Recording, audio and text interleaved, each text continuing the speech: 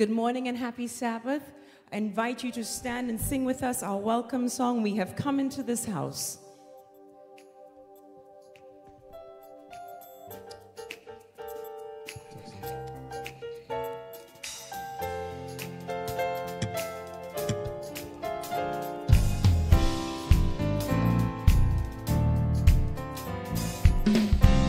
We have come into this house.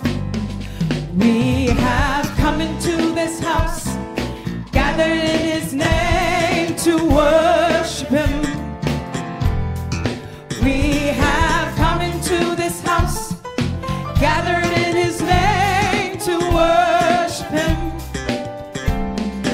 We have come into this house, gathered in His name to worship Christ our Lord.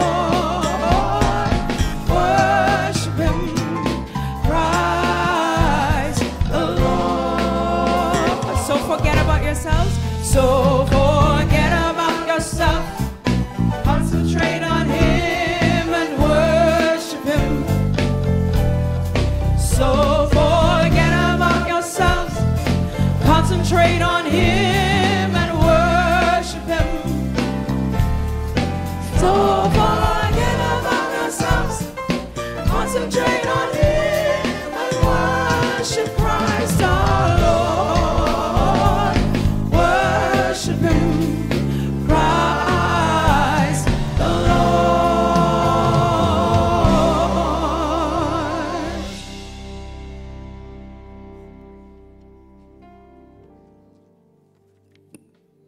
Happy Sabbath, Ruth. Welcome to church today. To those who are joining online and those present in the sanctuary, we are thrilled to have you worshiping the mighty, matchless name of Jesus with us today. Is there anyone visiting with us today? Those online can type it in the chat. Those who are present in the sanctuary, you can raise your hand. Amen. Psalm 122, verse 1. I was glad when they said unto me, let us go into the house of the Lord. Visiting friends, we are happy that you have made Ruth your choice this morning. And I pray that the blessed Lord, our Savior, Jesus Christ, will surely bring you back to us to worship again. To our regular members, our worship experience would not have been the same without you. We do appreciate your presence each and every Sabbath, fellowshipping one with another. Matthew 18:20. For where two or three are gathered in His name, is there to bless and do us good. The presence of the Lord is here at Ruth today. Enjoy your worship experience. Welcome and thanks for being here. Our praise team will come and do our opening hymn this morning. Number 246, Worthy, Worthy is the Lamb.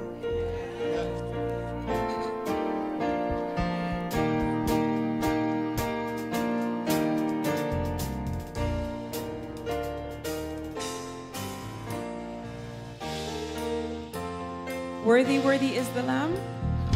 Worthy, worthy is the Lamb. Worthy, worthy is the Lamb. Worthy, worthy is the Lamb that was slain. Glory, hallelujah. Praise Him, hallelujah. Glory, hallelujah.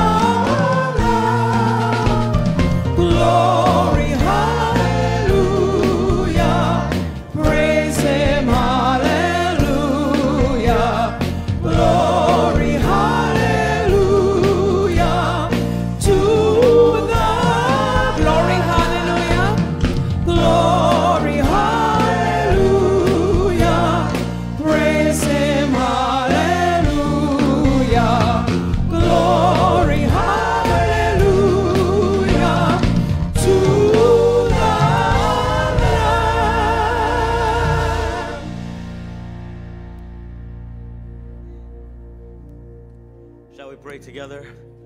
Blessed Heavenly Father, thank you for breathing into our bodies the breath of life this day. Thank you for allowing us to see the first Sabbath of this second quarter, April, and we are grateful, O God, to be in the house of prayer and praise for all people. Accept our worship today. May your name be lifted up. May you be glorified, and may we be drawn closer to you today. And may we say it was great to be in the house of God. Come and tabernacle with us, we pray.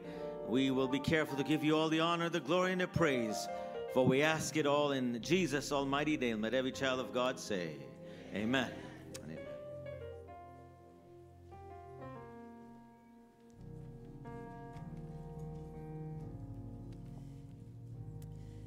Psalms 118 verse 24 say, this is the day that the Lord has made.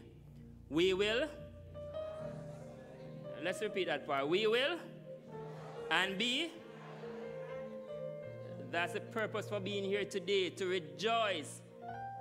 And no fake rejoicing, but sincere, be glad in rejoicing in the house of the Lord with your brothers and sisters. Amen? All right. Please give me a listening ear. And I smile when I say that because my boys and I always have the conversation. I say, stop. I want you to listen, not to hear. Because when you hear, just go through one and come through the other. I want you to listen so you pay attention. Okay, I have some announcements here.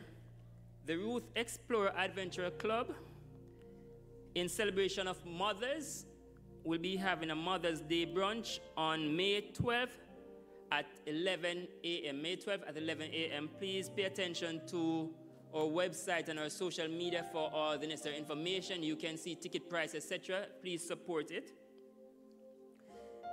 Our couples department of the family life also have a survey that they have put out for couples, for all couples, married couples. Please fill out the survey. They want to see what couples' needs are and how to meet the needs and to gather some other information. It is short, it is simple.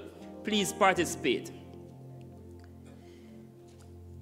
Singles Ministry will be having their spring gala, Singles Spring Gala. Last week, Pastor Bonnick asked for all the singles, I think, to wave. It was something like that. I'm not going to ask you to wave this time, but all singles pay attention. So the Singles Spring Gala is April 28th. For those who are interested, please see Brother Ricardo, Sister Yannick, and Sister Havila for tickets. And there's the information on the screen and also on the website. Now, you have heard me, you have heard Pastor and other elders talk about, or I don't know if we call it the parking lot, or where we park our cars that need proper paving. You have seen some things that we call pothole. And pretty soon, as the spring continues and we get more rain, those potholes are going to be transformed to something that I don't know what it's going to be, but it won't be like what it is now. So we are having a parking lot repavement fundraising drive. One of the drives that is being focused on right now is a domino table tennis tournament drive. I think I put the wrong date here on my April 20th. I have the wrong date here. April 20th at 8:30 p.m. We'll have fish meal, curry and roti. I hope there'll be bus-up shot. That's my favorite. So whoever is in charge of the roti, ensure you carry bus-up shot as well. Please support this because this is one of the fundraising drive for a well-needed parking lot. I don't want anybody to come to me and say, Elder, because of Ruth SDA church parking lot, my front end is damaged, and we need you guys to do something. Because I'll tell you, say, well, there's nothing in the kitty, so we can't do anything. So let's support this venture. Tell your friends, tell your families, and let's come out and support this one. Immediately after divine service, we'll be transitioning into our fasting and prayer. Every first Sabbath of the month, we have our fasting and prayer. So we're asking you, please, to support. If you're not going to be staying back to be here for fasting and prayer, I'm going to ask at the end of the divine service to just quietly transition out to the hall so that we can transition smoothly into the fasting and prayer. Everybody's in tune? Right, please, let's do that. So we don't disturb and we can do that smoothly. This evening we have Bible class at 5 p.m. On Wednesdays, every Wednesdays at 7:30 p.m. on Zoom, we have our Wednesday night prayer meeting. We're now looking at questions God asks us.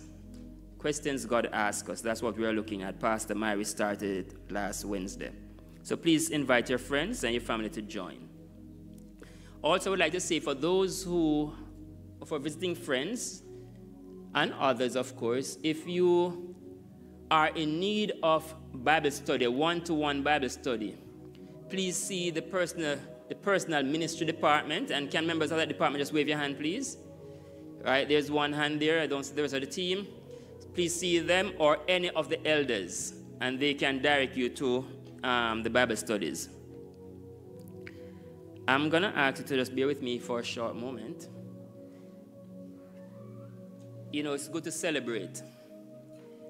And when individuals have worked hard, and they have sweat, and they have been anxious, and they face the challenge and the test and come out successful, they're happy, and we want to celebrate with them. We say we mourn with each other, and we also what? Rejoice with each other. So, today I'm going to ask some individuals to come forward. I'm going to ask Jaylin Mason, Zahara McDonald, Zachary Fowler, Kihija, forgive me, that's why I smile. I know I would have a problem pronouncing your name. Brown, Ayomid, Olabdip Alomide, okay, Cassidy Senior, Hannah Grace, and Peaches James.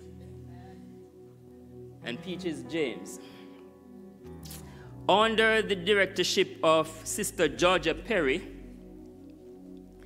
and the guidance of Sister Colleen McDonald, can you join me as well? And Sister Sophia Graham.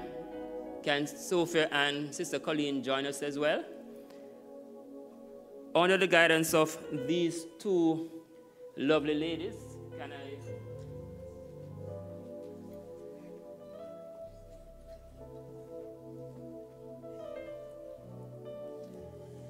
So we are looking here at not the full team, but our Pathfinder Bible Experience team. Last week, they represented our church at the national level for Bible Sister Perry, director, come on, come director, sorry. Director, you have to be here. Director Perry, sorry, we can't leave with Director Perry. They participated in the Bible Experience, and it was a national event. All the provinces were represented. And at the end of the Bible Experience, Ruth team here behind me, not the full team, but the team here behind me, were among, so I have to explain that they were among those who came first. So for those who came first, they had to get past a certain threshold. So there, I think, was 4 teams throughout Canada that came first. So they're first. But also, this team got the highest score. So there are 2 firsts.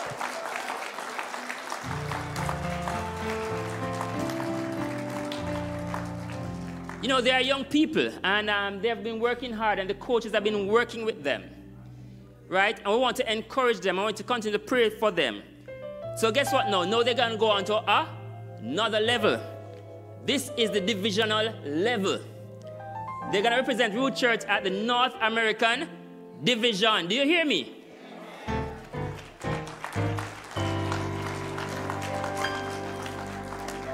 I'm going to invite Elder Herlock.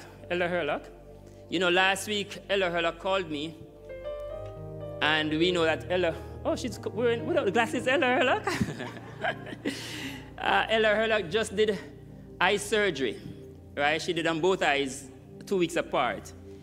And she called me last week and she said, Elder, I won't be able to come out for the morning service, but I'm definitely coming out to support the young people in the afternoon. And Elder Herlock was seated right over there in the evening while the team was here doing their quiz online. And she had on a very, very dark glasses, right? And, you know, her presence meant a lot.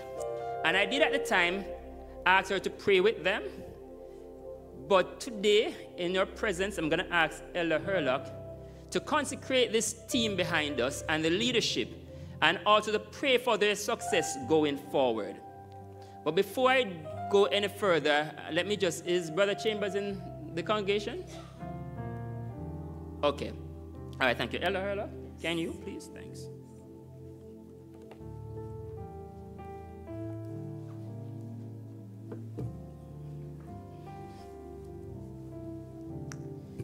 I just want them to be close to me because I am so happy for how they have come out on top. And the fact that young people can give of their time and their talent to study the Word of God. So, team, I'm going to pray for you this morning. You know what? I think I would like, can you give me a mic in my hand, please? I don't want to turn my back to them.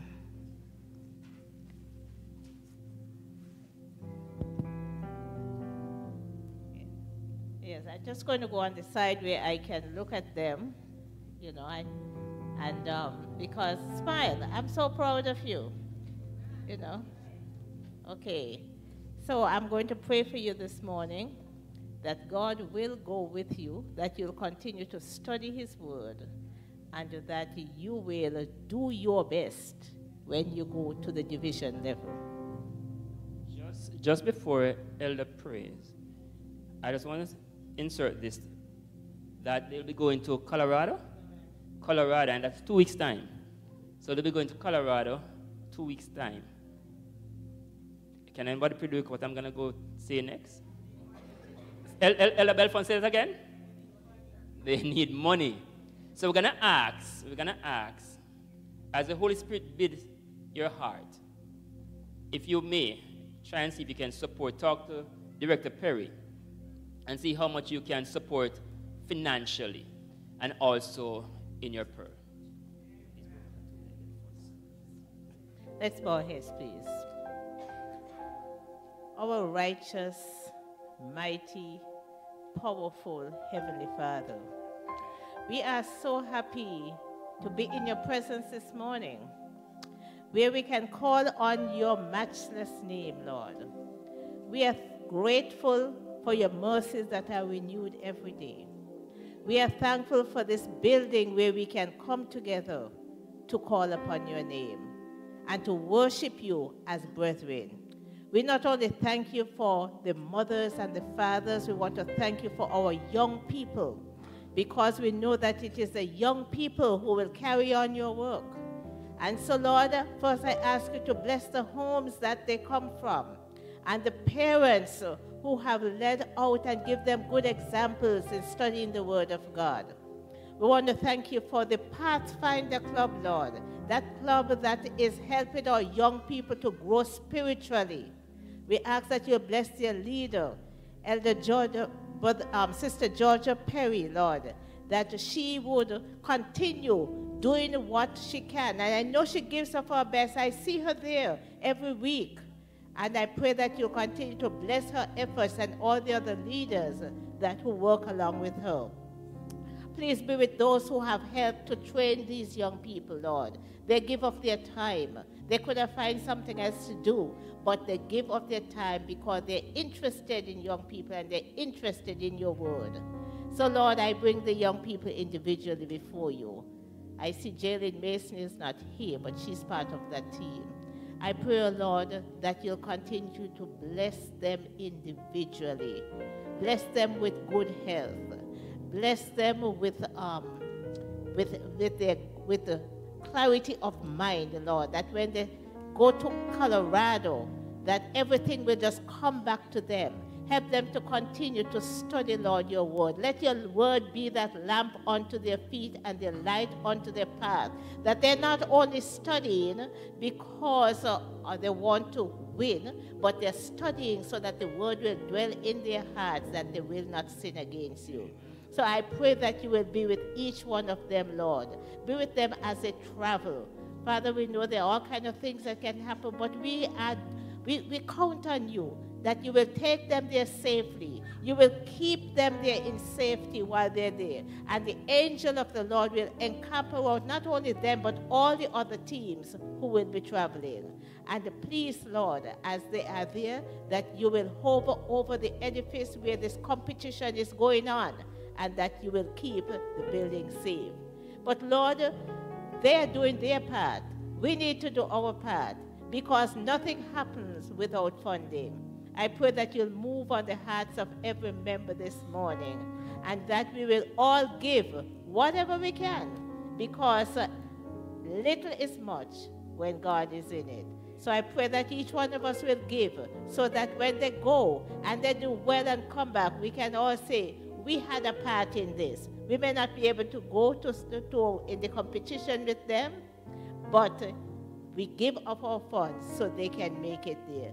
So continue, Lord. May your Holy Spirit rest upon each one of them. May your angels continue to hover over them. May the blood of Jesus Christ that never loses its power rest upon them, Lord, and help them to continue to do what is right and what is pleasing to you. So we want to say thank you, Jesus, that they have done well and have done well and will do well again. So please be with each one of them here today, and be with the homes that they come from, that they will be ready to go, no mishap at all, and that they will get there safely, do their best, and come back home for us.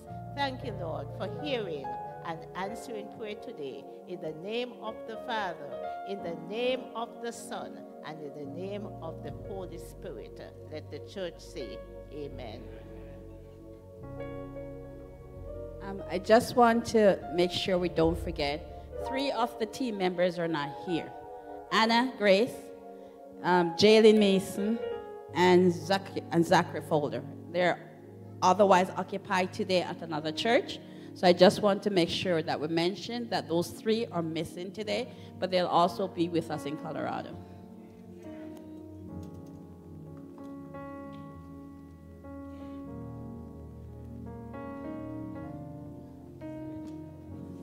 So let me just be clear for those who the Spirit spoke to and you want to contribute. And for those who are online too and would like to contribute, you may do that through e-transfer to the Ruth treasurer and just state on it Pathfinder Bible Experience, and it will go to the right place. If you're here in church, you can put it in the envelope that's in front of you on the chair, the pocket of the chair, and write on it Pathfinder Bible Experience, and that will go to the right place. It's now our children's corner time. Will be done by the Pathfinders. As the children go around, they'll be coming around with their nice, cute little baskets. And those baskets are for us to put our little changes. So this is not our main offering, but this is just our loose money that will go towards funding of the children ministries of this church. Thank you very much.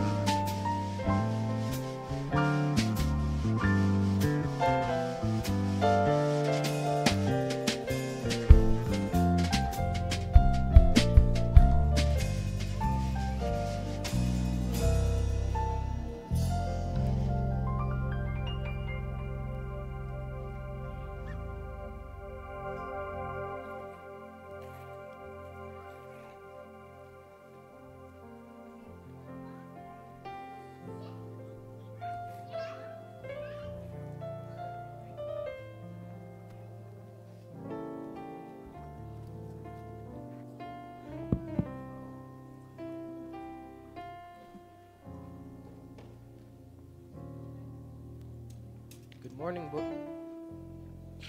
morning, boys and girls. This week's children's story is about the story of Gideon and his faith in God. Does anyone know who Gideon was? For those of us who don't know who he is, here's the story of Gideon. The story of Gideon starts out with God being not very happy with his people, the Israelites. If you remember, the Israelites were the ones God saved from Pharaoh, but hundreds of years has passed since then. Throughout all that time, they still did evil in the eyes of God. The Midianites weren't their friends. They ruined all their crops and animals, and they forced the Israelites to hide out in caves. After all this, they finally decided to ask God for help. The cool thing about all this is that even though God wasn't happy with the Israelites, he still listened to them and answered their prayer. This is where Gideon comes into the story. An angel of the Lord came and sat next to him. The angel spoke to him and said, "The Lord is with you, mighty warrior." "But sir," Gideon replied, "if the Lord is with us, why is all this bad stuff happening?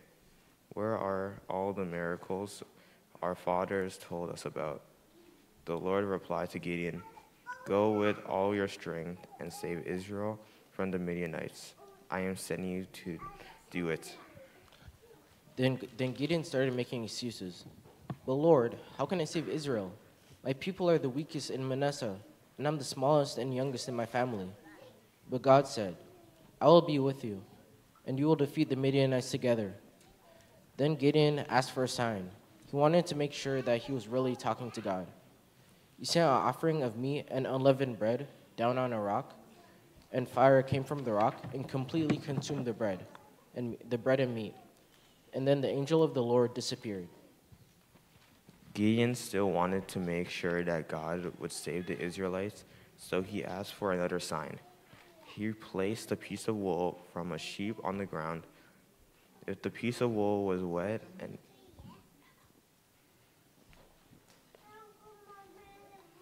and the ground around it was dry, then he would know that God would save them. When Gideon checked the wool in the morning, it was soaking wet, and the ground was dry. Still, Gideon asked for one more sign. This time, he asked that the piece of wool would be dry and the ground would be wet. Sure enough, the next morning, it was just as Gideon asked. So Gideon gathered up an army and set out for the Midianite camp. Gideon was probably feeling pretty good about all this. He had lots of men to help him fight, and God promised he would help him win. God had something a little different in mind. He told Gideon he had too many men in his army. He knew that Israel would think they defeated the Midianites on their own without God's help. So God said to Gideon, "Announce to the people, anyone who's afraid may go home now." Then 20,000 of them left. That's a lot of people. More than half of the whole army went home. Only 10,000 stayed. But Gideon still felt all right. At least they had 10,000 men, right? Not for long. God told Gideon that he still had too many men. They went down to the river for a drink, and the Lord told him, "Separate the men that drink from the water like a dog, and get the ones that drink up from their knees with their cupped hands." I'm thinking this took quite a while with all the men, but Gideon did it. Surprisingly, only 300 men got on their knees and drank from their hands. All the rest looked silly, like drinking like dogs. God told Gideon that they only wanted these 300 men. This way, when they won, the Israelites would know that God was in control with only these 300 men left. Gideon didn't know what God was going to do to help him. There were so many Midianites, and it's just 300 of them. He was so worried that he wasn't getting any sleep. So God decided to make him feel better. During the night, the Lord spoke to Gideon. "If you are still afraid that I'm going to help you win, go down in the valley with your servant, Purah, where the Midianites are staying, and listen to what they're saying. You feel much better after that." Gideon was still afraid and took Purah and snuck down to the Midianite camp. Just as he arrived, he heard one of them talking to his friend about a dream he had. He was saying, "I dreamt that a round loaf of bread came rolling into our camp. It came so fast that it ran right into one of our tents and made it fall over." His friend responded, This must mean the sword of Gideon, and that God will help him win the Midianites." As soon as Gideon heard this, he worshipped God and ran back to the camp. He returned and called out, "Get up, the Lord has given us the Midianite camp." He divided all the men in 3 groups and gave them all trumpets and empty jars with torches inside. Gideon and the men surrounded the camp in the 3 groups. When Gideon started to blow his trumpet, rest followed. They blew their trumpets and yelled, for the Lord and for Gideon." They broke their jars that they were carrying and held on to their torches in one hand and their trumpet in their other hand, shouting, "A sword for the Lord and a sword for Gideon." When the Midianites heard this, they started yelling and running around. When all the trumpets started blowing again, the Midianites started freaking out, and they started to turn on each other. The rest that got away were captured by the men of Ephraim, by the Jordan, because Gideon sent out messengers ahead of them to let them know that they were coming. That day, God saved Gideon from the Midianites. Without God, none of this would have been possible. After this, Gideon learned his lesson and stopped worrying. With God, nothing is impossible. Does anyone want to say what they got from the story?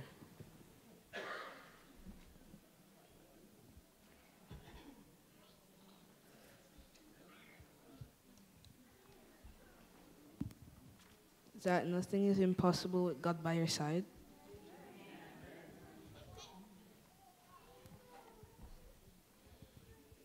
Moses said, "Let my people go."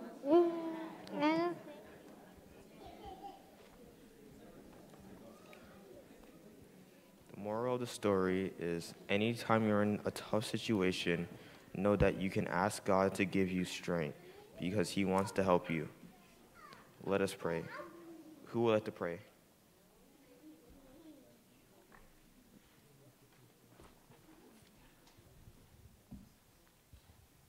Our Father, who art in heaven, hallowed be thy name. Thy kingdom come, thy will be done, on earth as it is in heaven.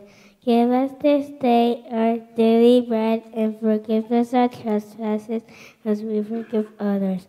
Lead us not into temptation, but deliver us from evil. For thine is the kingdom, the power, and glory, forever and ever. Amen.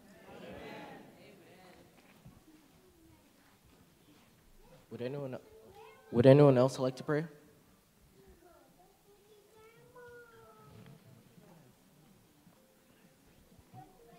All right. You guys can go to your seats now.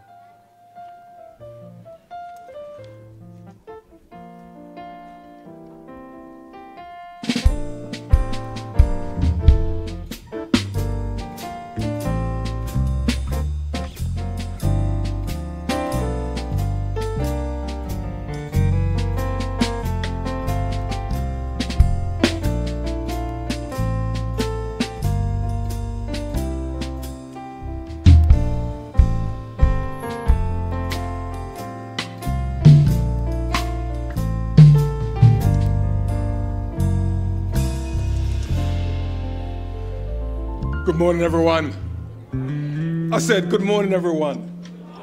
How are you? You know, I just got word before I came up here, which has changed the way that I'm going to make the offering appeal. For those of you who have attended the prayer line, would have known, recognized the name Nadine. Do you remember? Somebody said yes. Sister Pegas, you would probably know her as well, right? She was on her way to Ebenezer Church just now had an accident and has died. Somebody was in the car with her and is in critical condition. Let me tell you something, brother.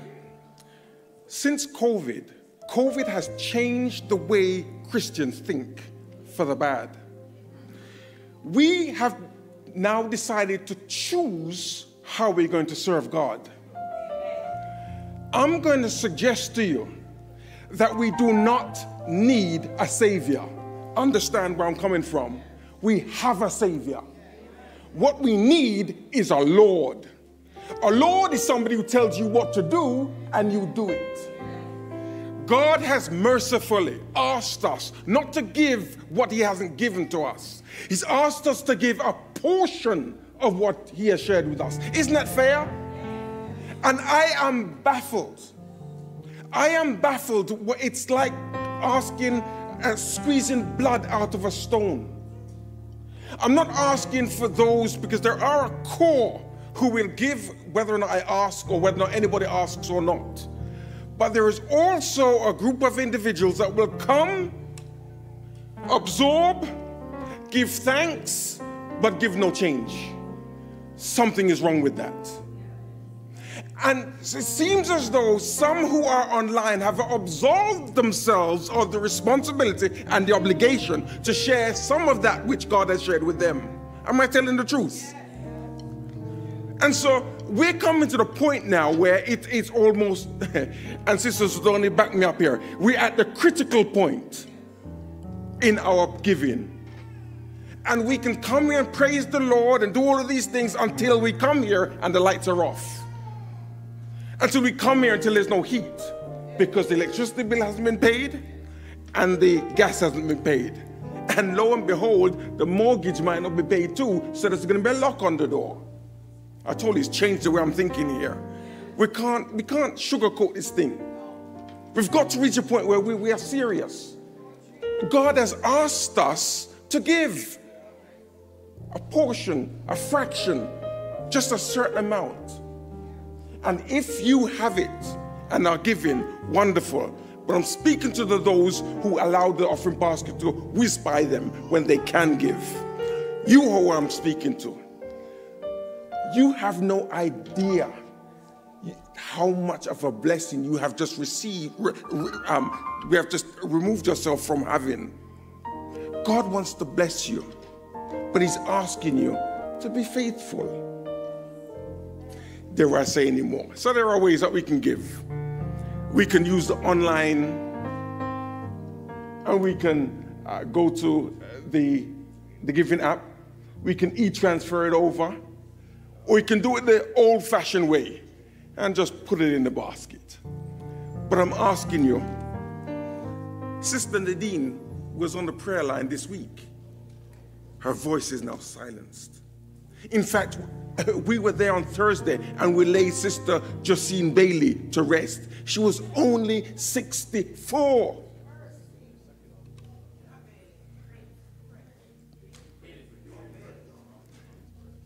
I'm asking you, before you are in a position where you cannot give because you're stone cold, let us give freely to God that which is his. And when you do so, he will open the windows of heaven. And we spoke the other night that in your home, there might be two doors, a front door and a back door. But you have many windows. God says he will open the windows of heaven, saying that you will not be able to contain the blessings that he has. It may not come in money, but boy, oh boy, I'm standing here today. Let me stop talking. Let's stand to your feet. We're going to offer a prayer, and the deacons and deaconesses will come and take our offering. Our Heavenly Father, we have seen how serious life can be. We have understood how gracious you have been. You have woken us up, you've given us jobs, you've given us money.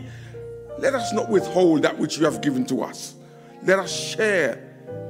And as we share, you have a way of, like the woman with the jar, you fill it up again. I ask that you will be with us and be with all those online, that we will also give, for we ask these mercies in Jesus' name. Amen.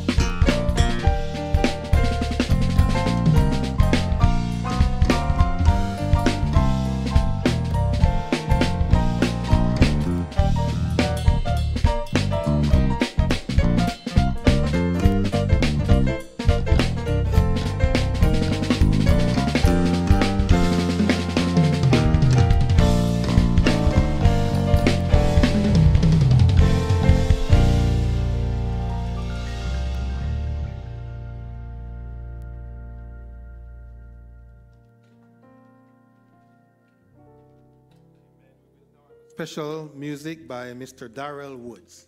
Darrell?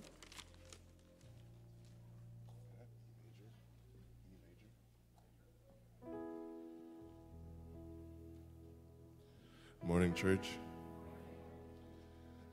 You know, as I think about everything that's been said so far, I couldn't help but think that the song that I'm about to sing is a little bit fitting. The song is called "Safe from Harm."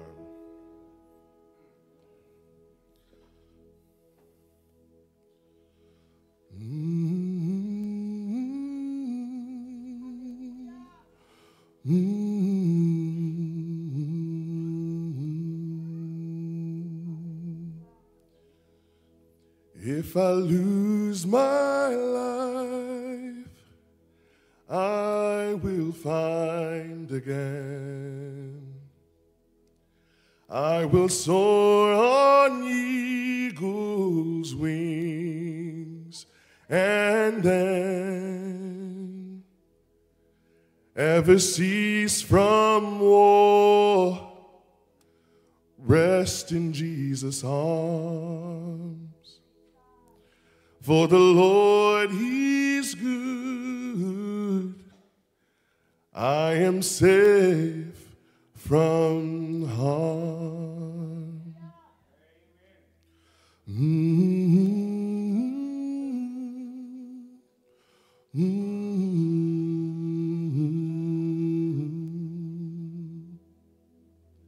It's the Lord that gives, heard the prophet say, and I will bless His name, though He takes away. I will trust, not fear, not to be alarmed. For the Lord, He's good. My soul is safe from harm. I'm safe in the eyes of the storm. There's calm. For the Lord, He's good. My soul is safe from harm.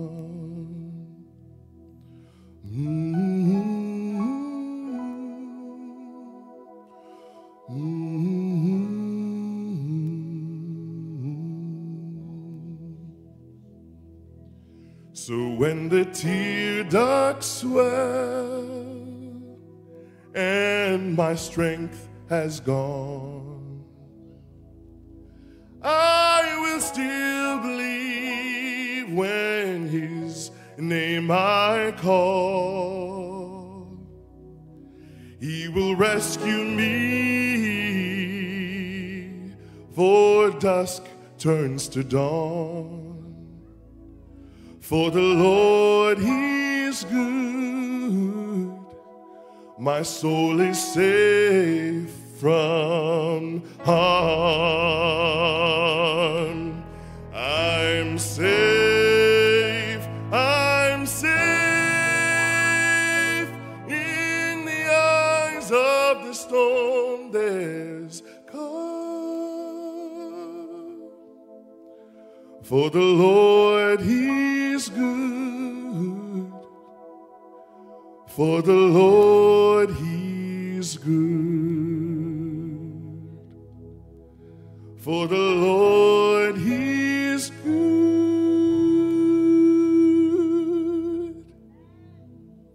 My soul is safe from harm.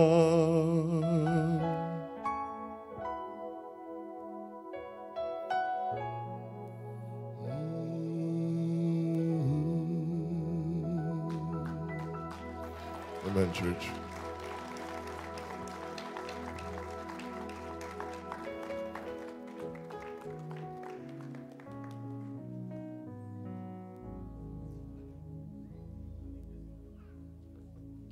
Happy Sabbath, church. Please stand with me for the scripture reading. Today's scripture reading is taken from Daniel 6, verses 1 to 5. Again, that's Daniel 6, verse 1 to 5, and I'll be reading to you from the New International Version. It pleased Darius to appoint 120 satraps to rule throughout the kingdom, with 3 administrators over them, one of whom was Daniel. The satraps were made accountable to them so that the king might not suffer loss. Now Daniel so distinguished himself among the administrators and the satraps by his exceptional qualities that the king planned to set him over the whole kingdom. At this, the administrators and the satraps tried to find grounds for charges against Daniel in his conduct of government affairs, but they were unable to do so. They could find no corruption in him because he was trustworthy and neither corrupt or negligent. Finally, these men said, "We will never find any basis for charges against this man Daniel unless it has something to do with the law of his God." Here ends the reading of God's holy word. Please remain standing.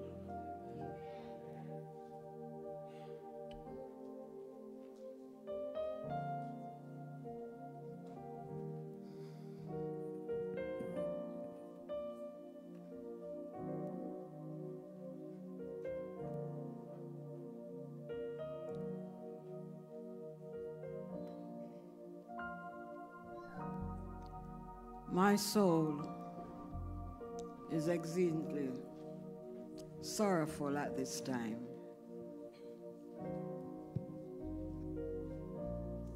There's a lot I could say, but right now, just let us pray. Those who want to come, come.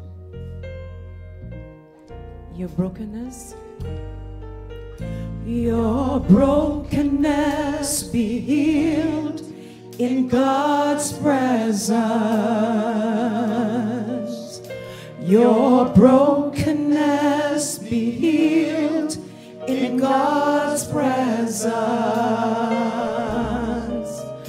Bring him all your burdens, bring him all your pains.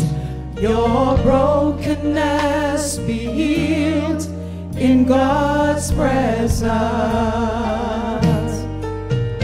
Your brokenness be healed in God's presence. Your brokenness be healed in God's presence. Bring him all your burdens, bring him all your pains. Your brokenness be healed in God's presence. Eternal Father, at this time, we come before your holy presence. We just want to thank you, Lord, that you have made a way of escape for us. That when we are in the valley, when we are broken, as we have just sung, we can come before a holy God. And we can find peace, we can find solace, we can find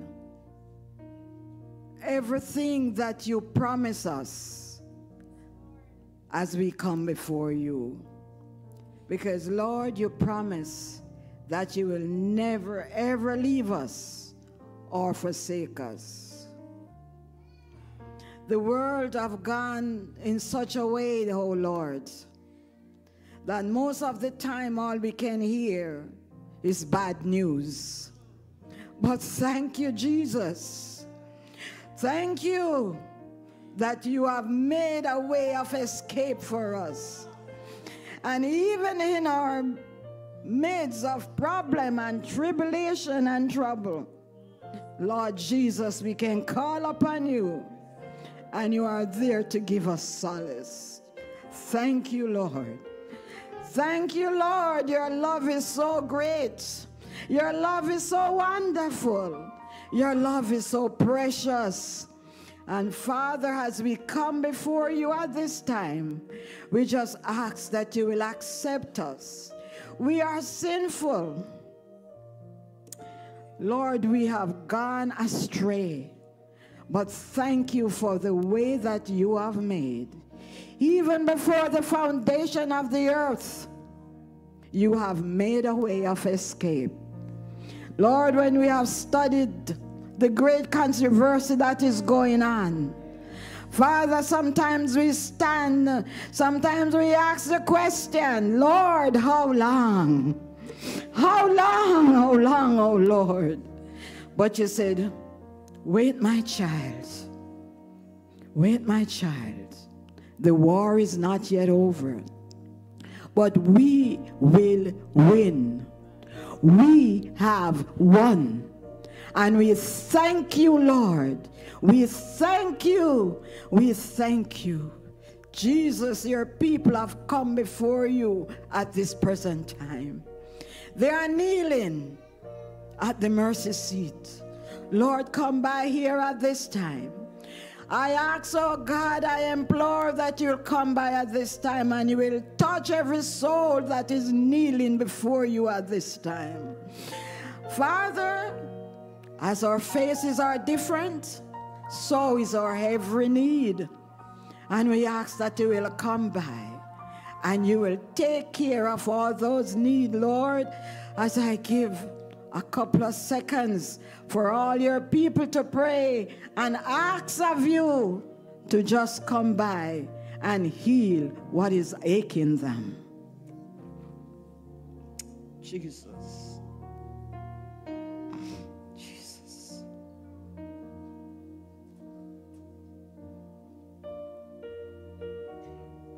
Lord, I just want to thank you. There are those that sit at this time and mourning the loss of loved one. Even at this present time, Lord, one of your child on our way to church, and she was taken out. But thank you for that resurrection. Thank you for that hope that you have given us. It will not last forever. Lord, in other parts of the world, bomb is dropping left and right. Even within our country, as we sit here in Canada, things are happening left, right, and center. Lord, sometimes we do not know what to do. All we have to do is just hold on to the end of your garment. And Lord, even then sometimes we become so weak that we just have to ask you to hold on to us and never let us go. We just want to praise you. We just want to thank you that these doors stay open, that we can come in and we can praise you in songs, in worship, in praise, in prayer. Lord, come by here. We know your Holy Spirit is here. Just come by here and put solace within our hearts. Father, just want to thank you for the manservant that you have brought in today, Daniel Saugh. Lord, you have given him a word. And Lord, just asking you that it may be a word of comfort and peace and solace to our heart. Father, come by here. Touch your people once again. Those who are sick, Father, touch them with a healing hand. Those who are lost for some reason, as they're talking about so much time now, mental this and mental that. Father, we just have to look up to you, and you will keep our heart and our mind in perfect peace. We just want to thank you. So, Father, as we tabernacle one with the other. We just ask that your Holy Spirit will come by and calm our peace and calm our soul. Lord, do not forget those who are online, those who could not come out today, wherever they are. I just ask that you will come by and you will touch them. And may each and every one that is within this building and other building today, your holy day of rest, that they will enjoy it, because we are sitting at the feet of Jesus. So thank you, Lord, for hearing our prayers. In Jesus' name I ask. Amen and amen. Bring him all.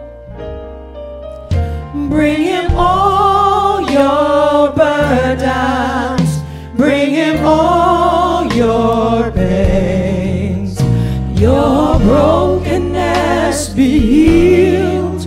Your situation be healed. Your family be healed. Your brokenness be healed in God's presence.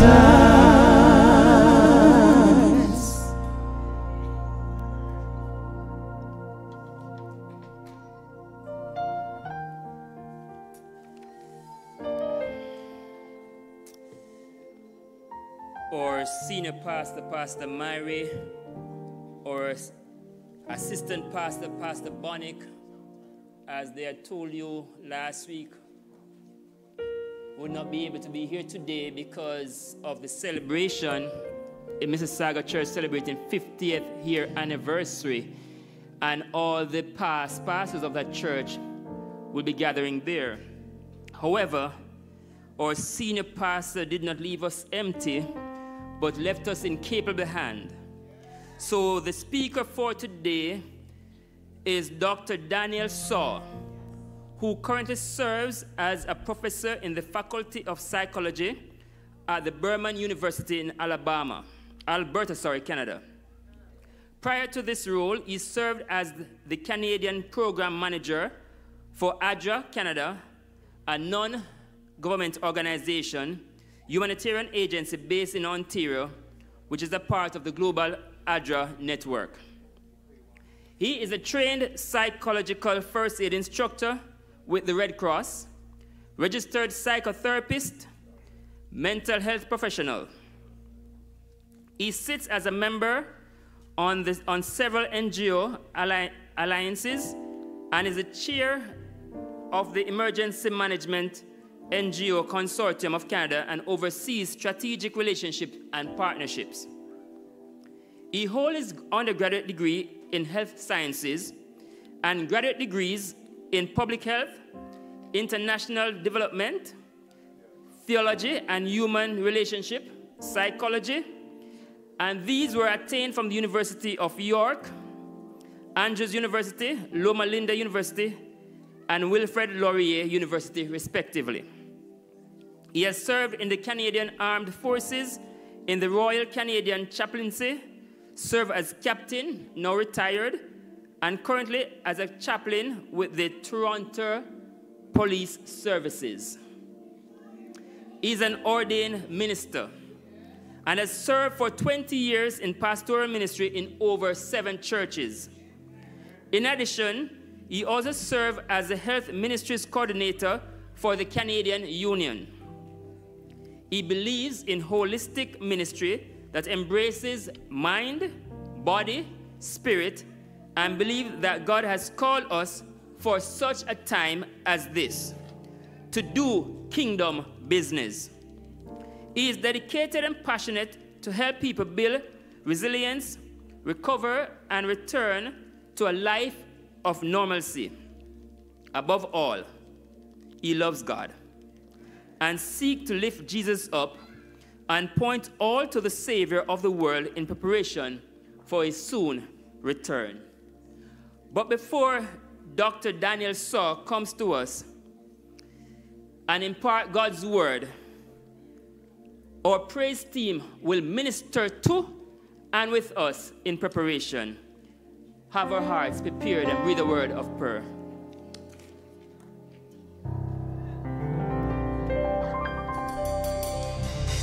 Good afternoon and happy Sabbath, everyone. Good afternoon and happy Sabbath, everyone. There's a scene described in Revelation 5 where there's a seal that holds a book and it has 7 seals. And they looked high and they looked low and they could find no one to open the seal. And so John began to cry and the angel said, no, wait, there is someone. There is someone who can open the seal, and he's the Lamb. He's the Lamb that was slain from the foundation of the world. And when he came forward and he began to open the seals, the angels and the 24 elders and the 4 beasts began to sing a song. Worthy, worthy is the Lamb that was slain to receive power and riches and wisdom and strength and honor and glory and blessing. And then it says, every creature which was in heaven and which was in the earth and under the earth, such as are in the sea, and all that is in them, he heard saying, blessing and glory and honor and power be unto him that sitteth on the throne and unto the Lamb forever and ever and ever. So today let's join that chorus that has already begun in heaven, and let's give our honor and our glory to the King of Kings and to the Lord of Lords. Stand as we sing, Be Glorified.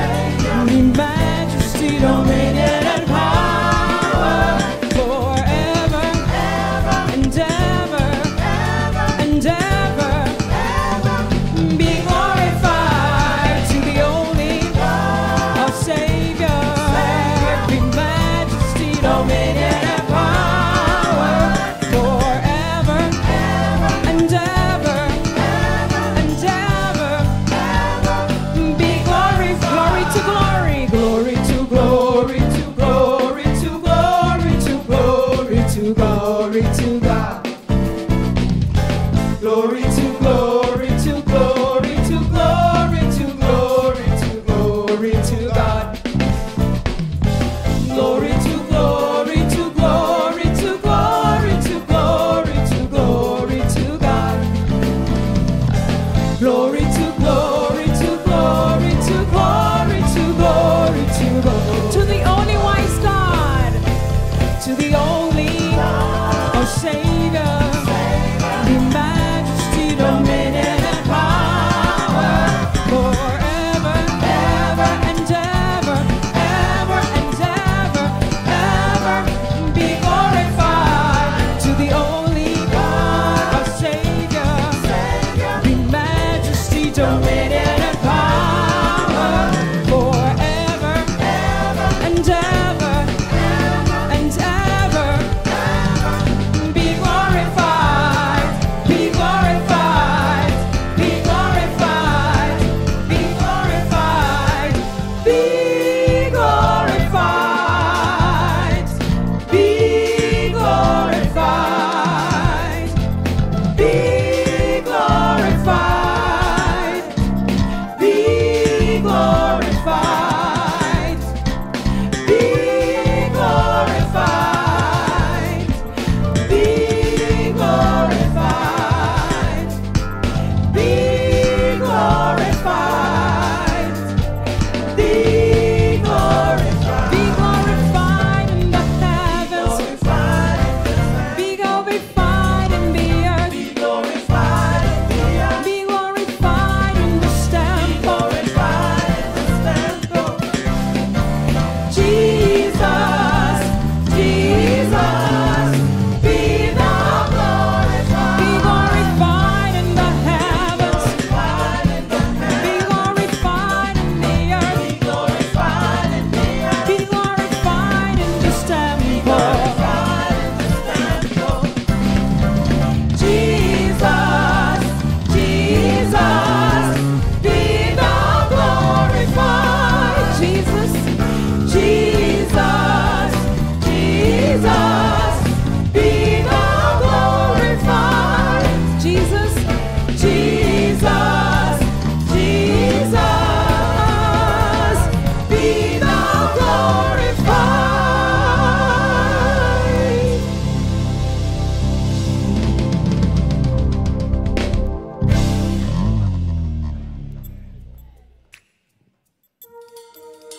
As we continue to worship and praise the Lord, let's be reminded of who we're worshiping. He's the King of Kings, He's the Lord of Lords. And one of the things that we need to remind ourselves over and over is that our purpose for being on here on this planet is to give Him the glory. So let our lives and everything that we do, and everything that we say, and everything that we get ourselves involved in, glorify God, because that's why we are here.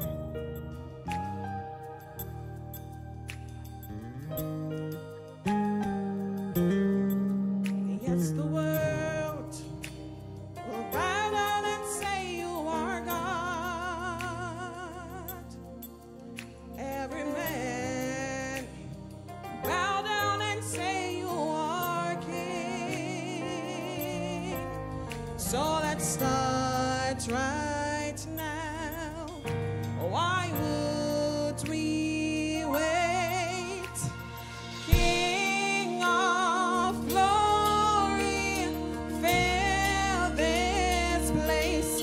I just want to be with you. Just want to be with you.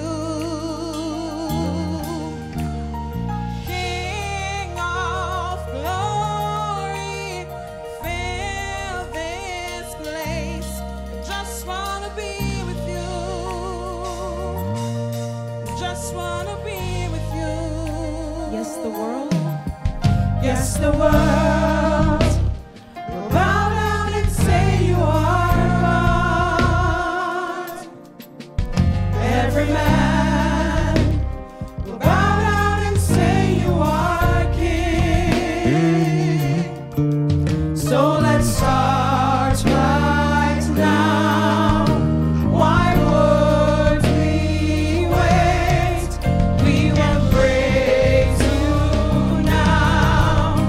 In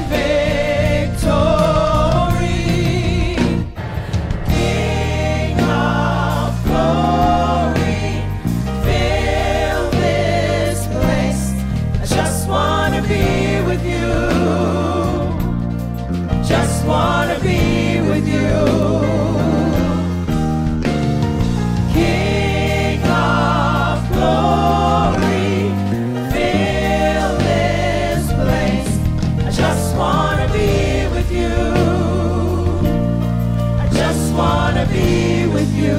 Yes, the world. Yes, the world will bow down and say you are God. Every man will bow down and say you are King. So let's start right now. Why would we wait? We can praise you now in victory. King of glory, fill this place. Just wanna be with you. Just wanna be with you. King of glory, fill this place. I just wanna be with you. Just wanna be with you. King of glory, King of glory, fill this place. I just wanna be with you. Just wanna be with you. King of glory, fill this place. I just wanna be with you. Just wanna be with you. So we'll sing hallelujah until you come again. And we'll dance in your presence until you come again. We will sing, so we'll sing hallelujah until you come again. And we'll dance in your presence until you come again. We will sing hallelujah until you come again. And we'll dance in your presence until you come again. We will sing hallelujah. We will sing hallelujah until you come again. And we'll dance in your presence. We'll dance in your presence until you come again.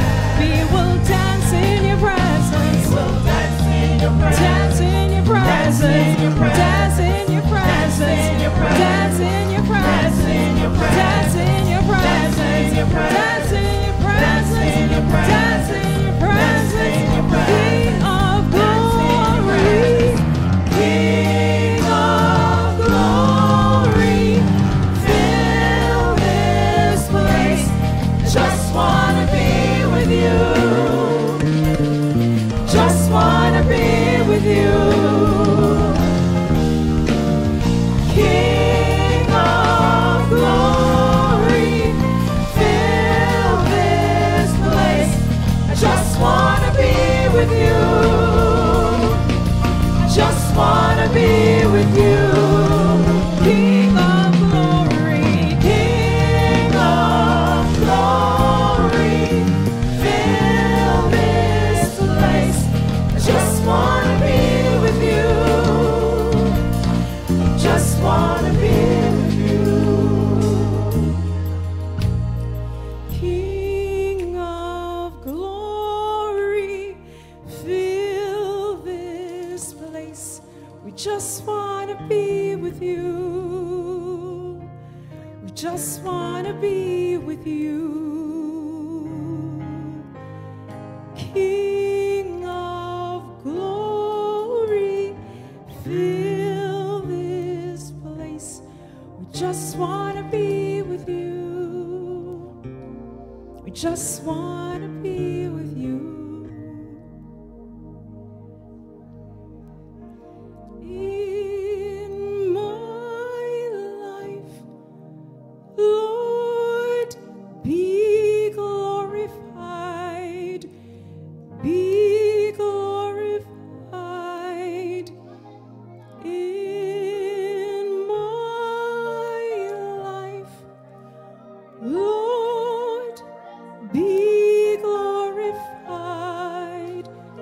today. If you know it, join in and sing.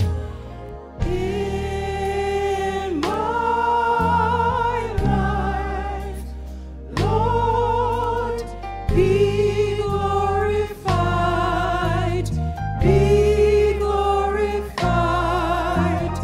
In my life, Lord, be glorified today.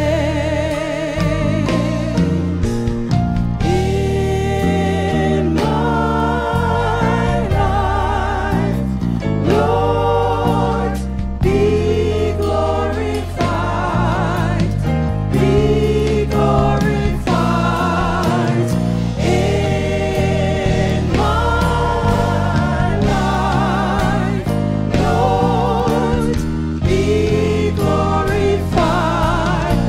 In your church, Lord, be glorified, be glorified.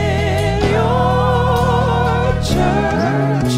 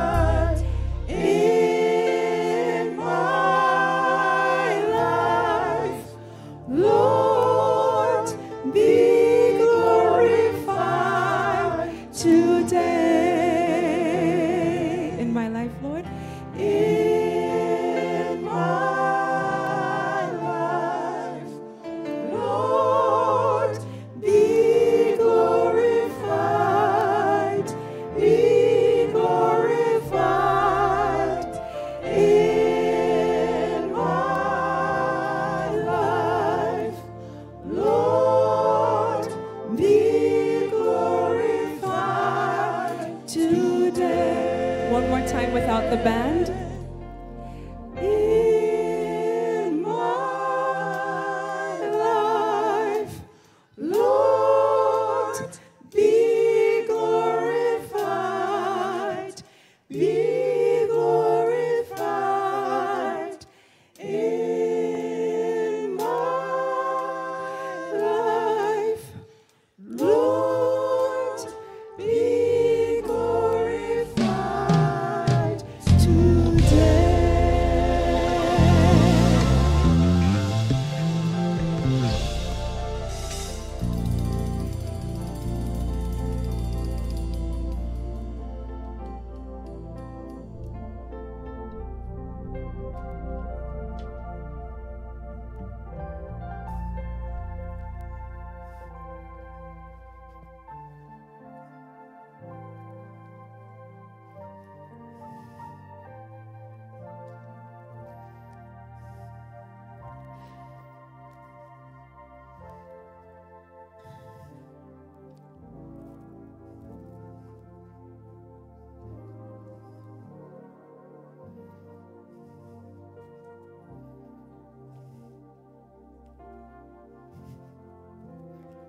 Bless the Lord, O my soul, and all that is within me.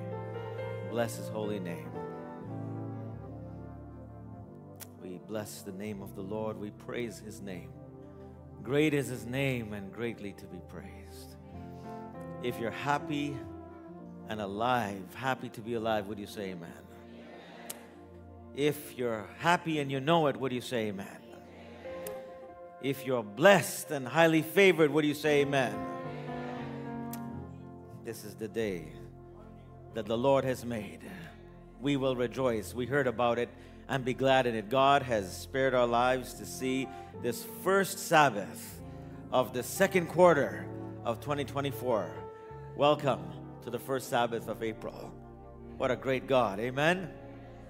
I want to thank God for our praise team for preparing our hearts in meditation to receive God's word today. I want to thank our praise team. I want to thank all of our participants today for the wonderful, heartfelt, spirit-filled prayer, special music, the offering call today, our children's story, reading of Scripture. We are here not because we've done anything good, but because of the goodness and greatness of God.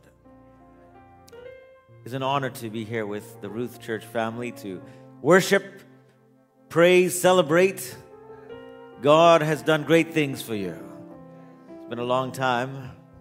The last time I was here was before this beautiful church was established permanently here at Torbram, at least on this side of eternity. I was on Ruth Avenue while you were renting that facility. I'm so glad to be back in God's house today. I want to thank your dear pastor, who is a close colleague and dear friend and brother and mentor to me, Dr. Myrie, for kind invitation to be here with you all today. I want to thank Elder Thompson for the gracious, sometimes we say auspicious words of introduction. Here's a true introduction. I'm just a nobody that has come to tell everybody about somebody who can save anybody. And that's the truth. That's the truth. We are here only because of the mercies and grace of God. Today I want to speak to you on the subject entitled, The Other Side of the Miracle. The other side of the miracle. And you're probably wondering, what on earth am I going to be talking about today? Well, I'm so glad you asked. I want you to stay with me on the journey as we receive God's word today. May God prepare your hearts and minds as we have been blessed so far to now crown and put the icing on the blessing that God has already given us. So welcome to the house of God. Those of you who are online, viewing, streaming, watching in time to come in the archives, we welcome you to the house of God. May you be greatly and immeasurably blessed today. Let us pray. Blessed Heavenly Father, just one more time we come to seek your face. We thank you for your powerful presence that we have felt, experienced thus far, and now as we come to this segment of the service, as we wait upon your word, may we not be disappointed. Remove every distraction, that you will be our main attraction, that we will receive the living word and receive the written word in our hearts. And we ask now, even now, may you alone be lifted up and be glorified. And we ask now that you lead us into all truth. Fill us, quench our thirst with living water, and feed us with the bread of heaven, is our prayer in Jesus' almighty name. Amen and amen. The other side of the miracle. Have you been there? Have you been there? Let me ask you a question. How many of you have experienced a miracle in your life? Let me see your hands. Everyone's hand should be lifted up, popping up right across the house of God today. Now, those of you who have not experienced a miracle yet, just keep on living. Well, the truth of the matter is, it's a miracle to be alive today. But we'll get there. If you have not experienced a miracle, you have, but you may not know it. You may not realize it. You may not recognize it, but there are miracles all around us. And we're going to break that down in the next few minutes and time together as we share God's word. I'm talking about the other side of the miracle. It's going to require a paradigm shift today, just a new way of looking at things. Probably God needs to put on some new spiritual spectacles on your eyes so that we can see what God wants to show us and reveal to us today. We've all heard about the 33 miners several years ago that were trapped in that terrible mine disaster. 33 miners, if you remember, in the South American continent in the beautiful country of Chile. And they were trapped not for 1 day, not for 7 days, not for 21 days. They were trapped there for how long? 69 days. 69 days. Can you imagine to be in a place that is like a dungeon, dark, very minimal oxygen? Food has run out, just a few dregs left of water, and all they had was each other. And there were a few people on that team that said, we need to pray. We need to seek the Lord. And they prayed each day, asking God for a miracle, asking God to send someone to help and save them and to rescue them. Each day for 69 days, they prayed consistently, diligently, faithfully, and they prayed and worshiped each day. We thank God for the influence of faith believers. We thank God that as Christians, we can exercise and be a witness in times of difficulty, disaster, and destruction.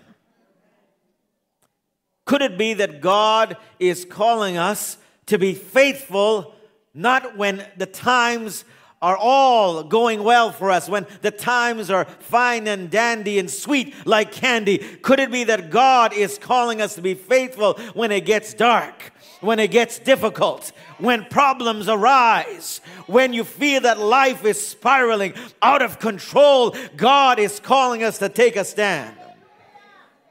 What if those Christians decided that they were not going to share their faith, or they were going to just keep it quiet and pray to themselves and amongst themselves?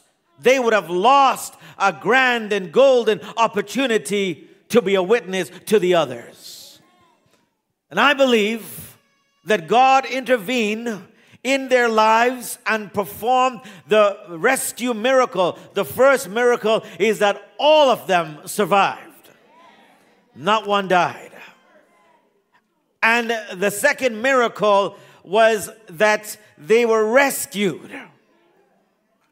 And the other side of the miracle was that they did not give in to despair and defeat. And hence, when they were rescued and lifted from the deep shafts of that mine, they named that place Campamento Esperanza, which means Camp Hope. As God's children, are we not a people of hope? Look what God has done for you and I. Just look at your life. Look at what God has wrought and accomplished in your life. Life is a miracle from conception to gestation to birth. Life is a miracle. You know, we talk about miracles as if it's sometimes something abstract, like pie in the sky, theoretical, exceptional, effervescent. We talk about it as if it's beyond our grasp, like a good story about someone else. But what about your life?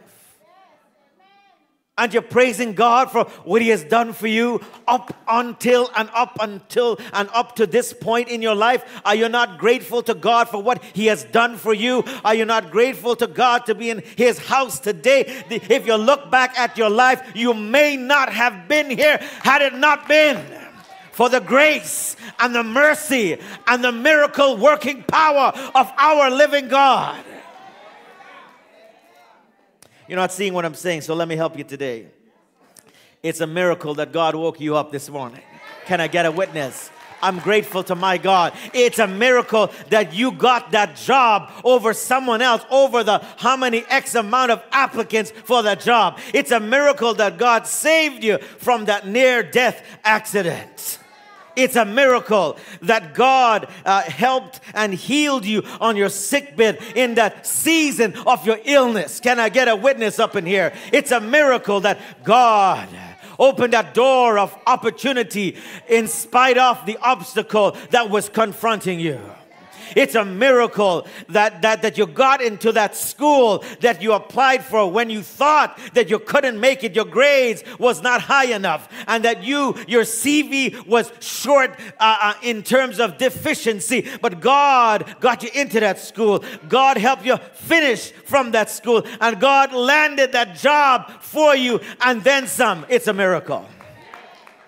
Oh, you're not seeing what I'm saying? It's a miracle that though you were the most unlikely candidate, God granted you favor and gave you promotion. I'm talking about the other side of the miracle.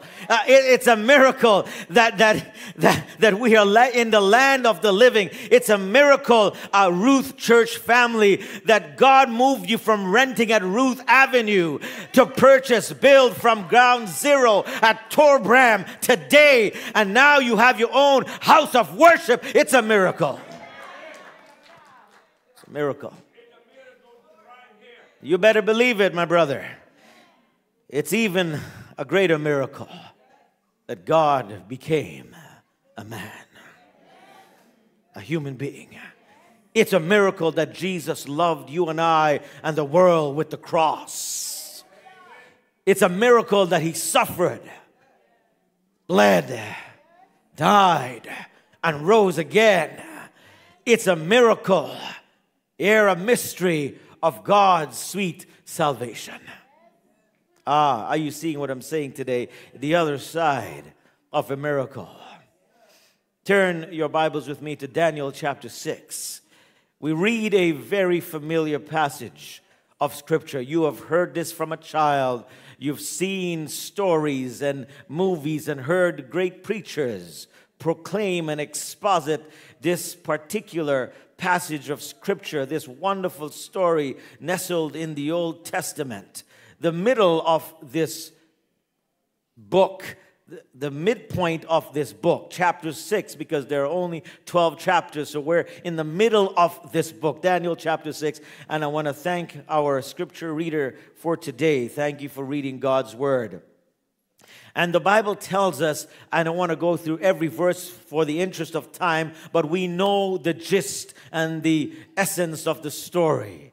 We know that Daniel came a long way, and the three Hebrew worthies, and perhaps there were some others that are unnamed and unmentioned in the book of Daniel in this account. But from this narrative, we discover something powerful. So let us actually glean and gain some of the golden gospel nuggets and some wisdom from the word of God today. Daniel chapter 6. If you found it, would you say amen?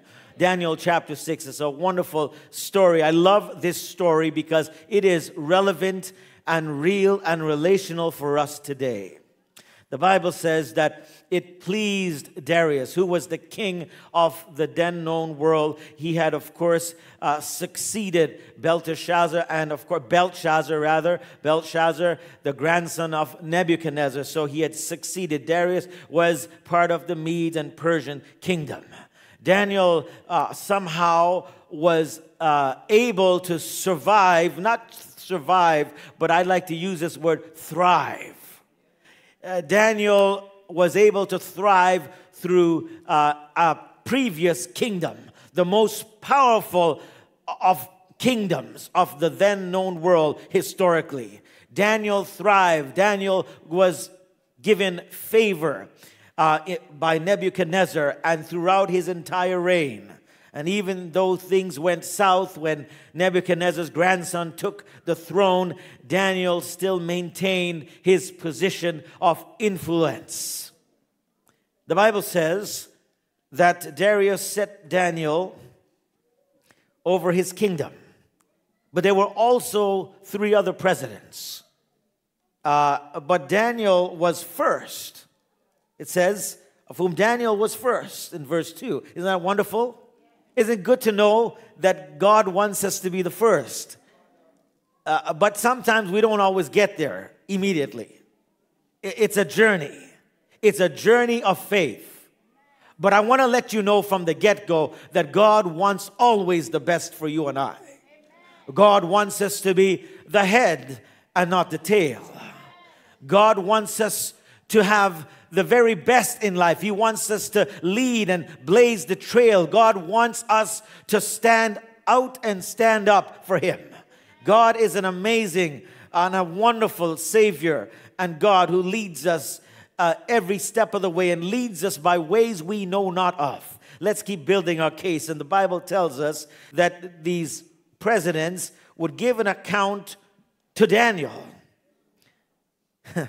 that the king should have no charge against them, okay? Or verse 2 tells us that they, of course, would have no loss. So in other words, Daniel was responsible for, shall we say, the operations of the kingdom to ensure that everything was moving with accuracy, smoothly. There were no gaps. He ensured that the business was flowing like a waterfall. Daniel was given some very heavy responsibilities. Can you imagine? You had Daniel who was ensuring that ambassadorial duties were conducted, that the kingdom then was represented well throughout the then known world. There was good communications, good fiscal and financial management, good interpersonal relationships. Daniel was responsible for this great task. This authority and this responsibility was incumbent upon him. The Bible says in verse 3, then Daniel was preferred. He was distinguished. He showed distinction in his deportment. He showed character in his conduct. And he was distinguished above the presidents and princes because an excellent spirit was in him. And the king thought to set him over the whole realm. You see, when you're walking with Jesus, when you're talking with Jesus, when you're praising your Lord all day long, He gives you an excellent spirit. Can I talk to somebody? See, that excellent spirit doesn't come because of your good looks and because of your heritage and history and your degree and pedigree. It comes because you're walking faithfully and consistently by the grace of God with your Lord. And I love this story because this story represents in part the story of our lives and the story that God wants to write and perform in our lives. What do you say out there? You know the story. And so Daniel was preferred. He had favor. Shall we say favor? He had favor. And then verse 4 tells us something here, that the presidents and the princes sought to find something. Sought to find an occasion. You know what that means? Some type of misconduct. Some type of charge against Daniel. They were looking to find some type of compromise and concession in his business practice, in his professional life, and here they tampered with his personal life.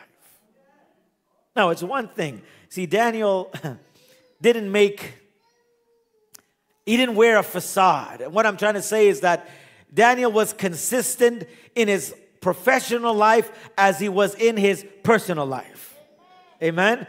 Doesn't God want us to be consistent in every aspect and area of our lives? Yes, we can't put on one front or show in our professional life. We put on our professional cloak or coat, and then when we get home, we take it off. Sometimes that it seems that Christians wear their Christian clothes in certain circles and environments, but when they get into another place, it's the horse of a different color. It's another story, as it were. You stand up tall. You want to go under the table. Sit in the back pews on the seats at the back. You tend not to want to speak up and speak out. Why? Because, well, maybe there's something to hide. I don't know. But I just want to tell somebody here today that God wants us to remain consistent in our work life, professional life, and in our personal life, because they should be one and the same. Because character should remain the same in your outward as well as your inward conduct. So the Bible tells us something powerful. It says that there was some jealousy, rivalry taking place. How many of you have ever experienced that? We've all experienced that, right? And if you haven't, just keep on living. It's just around the corner. It happens at the workplace, at school, in your personal life, in family, even at church, unfortunately. Why? Because it's a part of our sinful human nature. Anecdote of the scorpion and the tortoise. You remember the story, right? You know, the scorpion and the tortoise. The scorpion want to get over on the other side. And the scorpion doesn't know how to swim. So you know how the story goes, right? The scorpion drummed up a conversation, and he tried to negotiate with the tortoise. Say, hey, you know what? I need a lift. I need a little ferry over to the other side. And the tortoise said, but why would I do that? If I give you a ride, put you on my back. Literally, he's going to ride his back. But then why would I do that? Because you're going to sting me. And then the scorpion said, but why would I do that? If I sting you, we both would go sink and drown to our demise. Well, the tortoise thought about it and said, well, that's very true. That's logical. Isn't that logical? That makes complete sense. So therefore, the tortoise finally, after some reasoning, hopefully from cause to effect, but he missed some part of it, but he said, okay, hop on my back, I'll take you over. And as they started to go over, things seemed to be okay. It was a nice day with a favoring breeze, no great waves or heavy waters, and they were moving over to the other side. And as they crossed the halfway point, all you could hear is, ouch! Obviously, the scorpion did what he said he would not do. He stung him.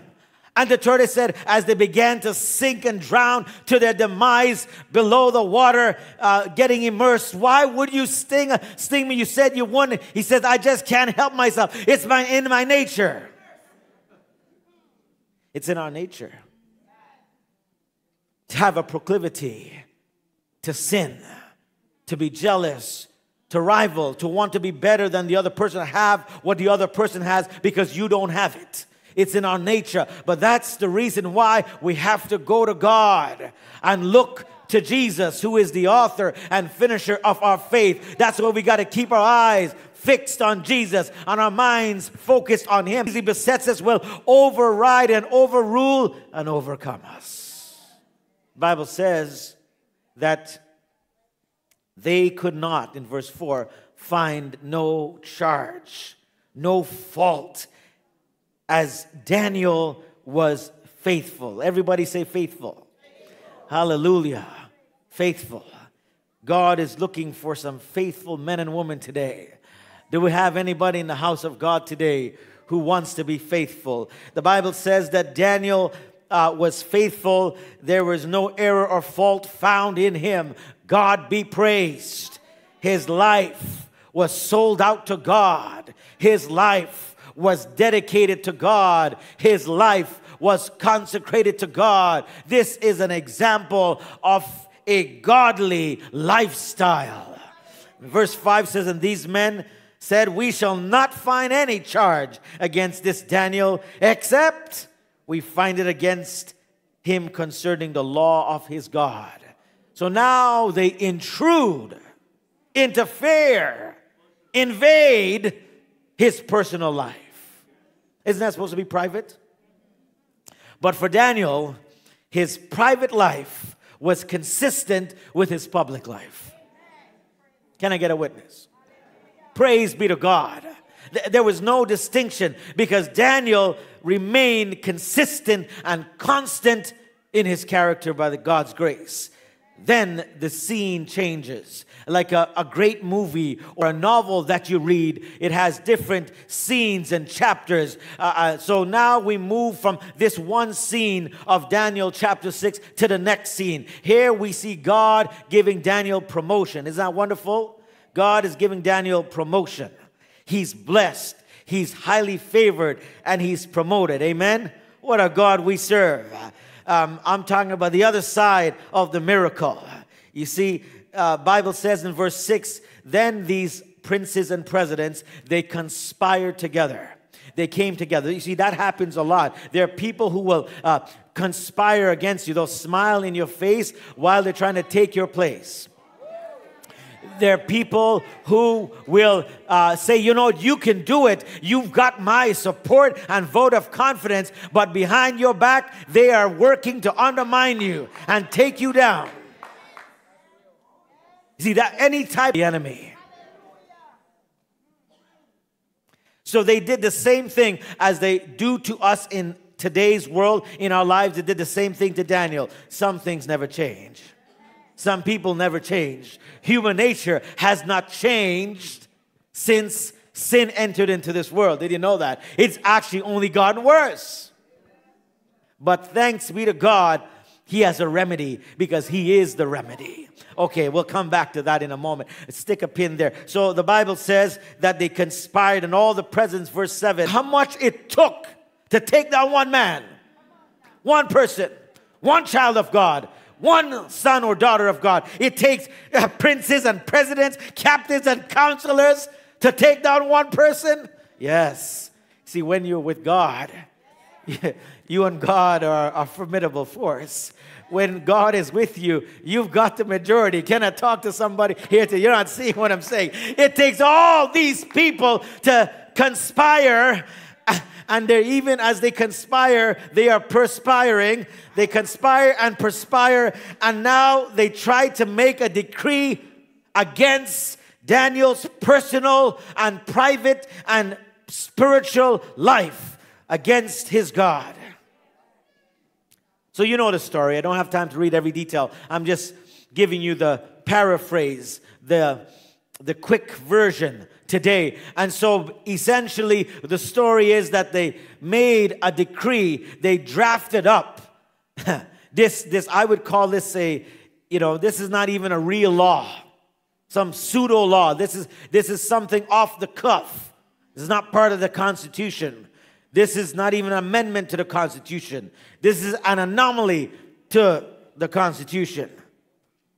And they said, okay, well, we're going to just honor King Darius, and we're going to bring this decree so he can establish it in honor of his powerful presence as the king of this dynasty, of this empire. And so they knew about the laws of the Medes and Persians. When a law is instituted, it cannot be altered or changed.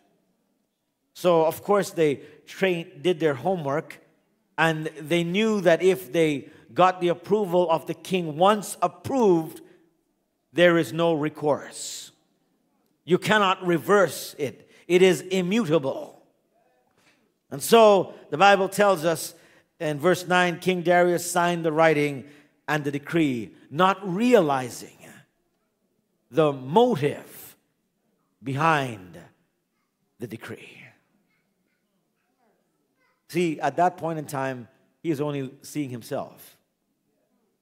So when you look at yourself, you kind of lose sight of other things. When you look at yourself, when you're self-absorbed and self-focused, you can't see the danger ahead of you. You can't see the evil before you. You can't see the machinations and the covert operations of the enemy. And so he was self-focused in the moment. But the Bible tells us something so powerful here in verse 10. Check it out. Check it out with me here. You know the story, but you got to love this story. This is one of the best stories, and I always like to go back to this story because it encourages my faith. And I pray that it will encourage your faith today. I'm talking about the other side of the miracle. Stay with me now. You're going to see it in a moment, momentarily. Now the Bible says in verse 10, when Daniel knew that the writing was signed. So Daniel knew about it, right? When you're connected with God, there is no secret of not what only God can do, but there is no secret for the child of God. See, Daniel knew God will give you discernment. God will give you the inside scoop. As they say today, God will give you the intel. Can I talk to somebody?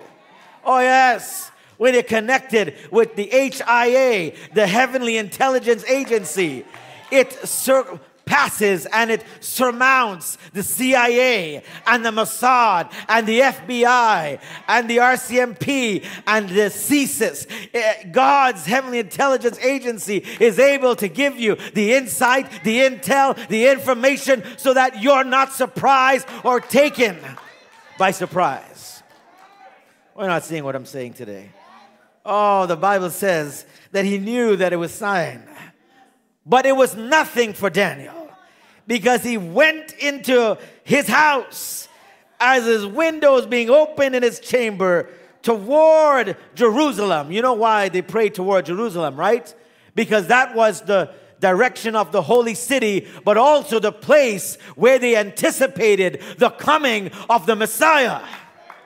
So they had hope. Daniel had hope. Daniel realized that he was there on a mission assignment. This was not his permanent home.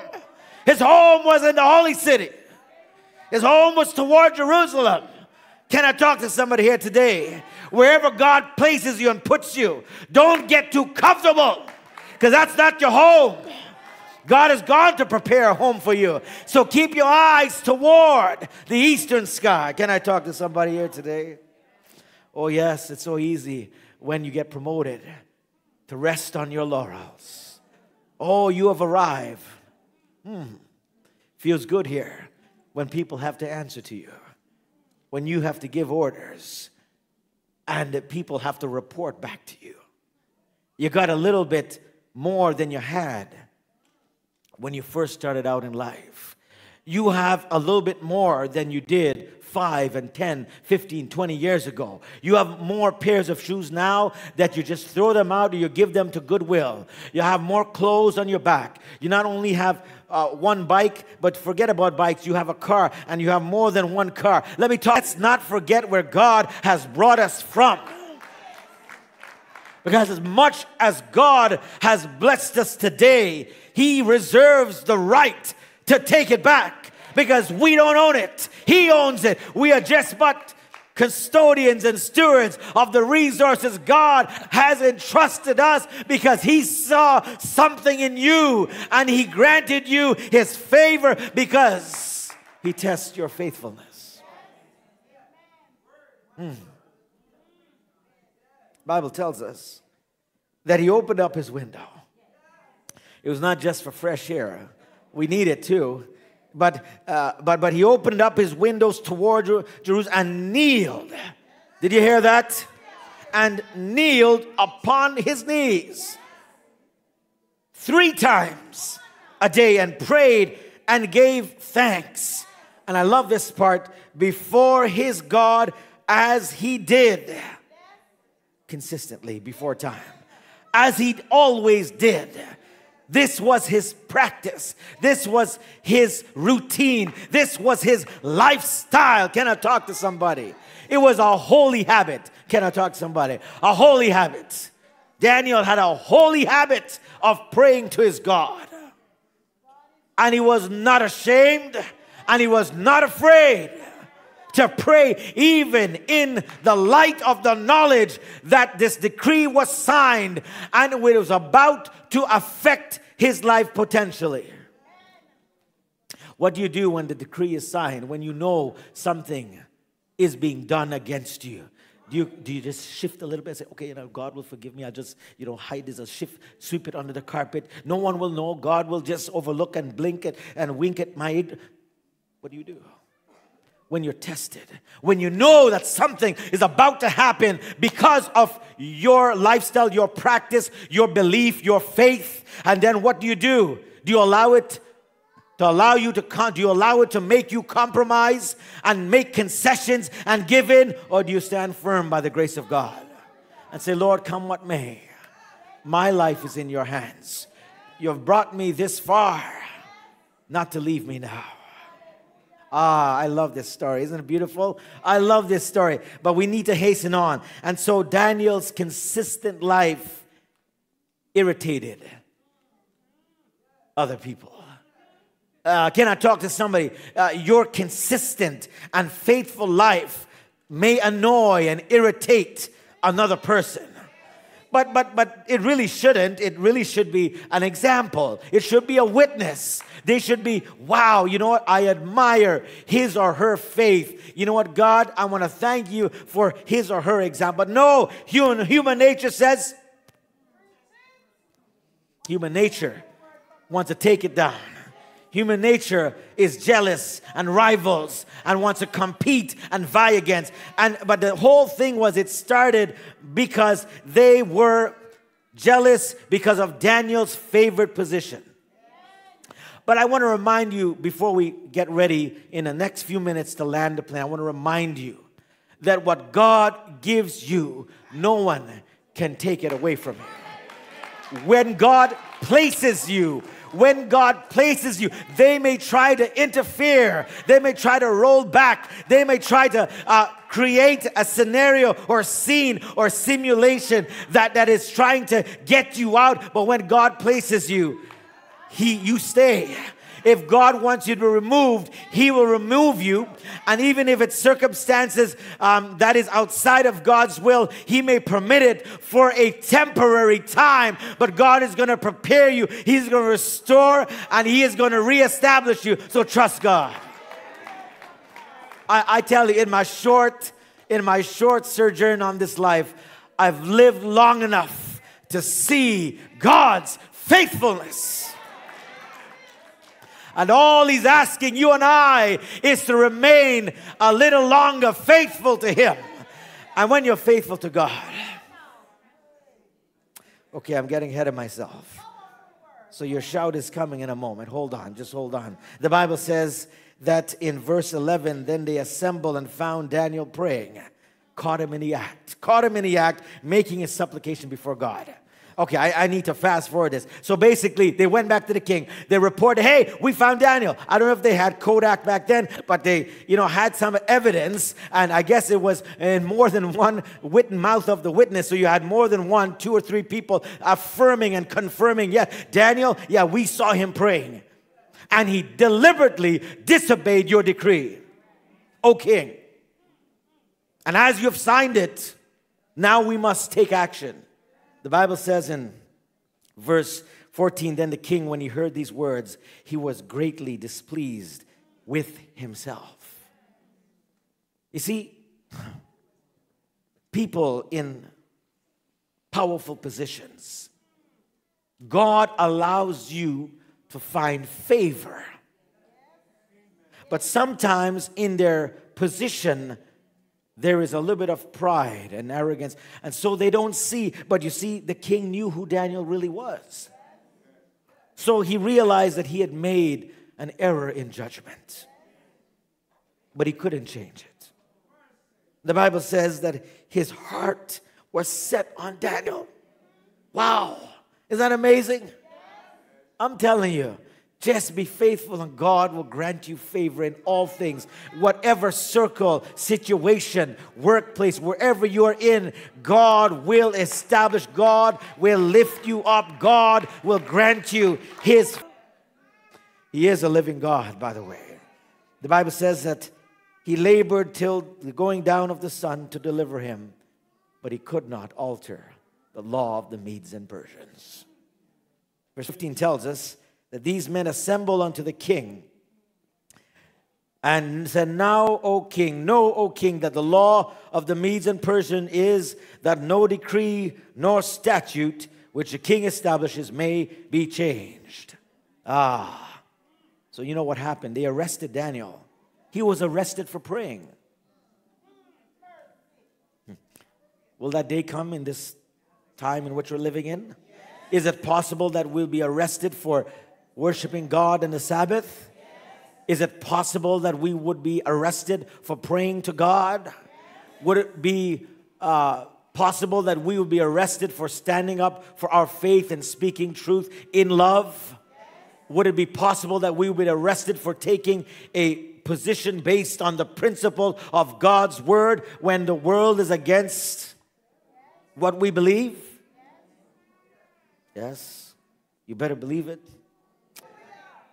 Well, God certainly got Daniel in his hands. The Bible says that the king commanded, and they brought Daniel, and as the law was, he had to be cast, of course, into the den of lions.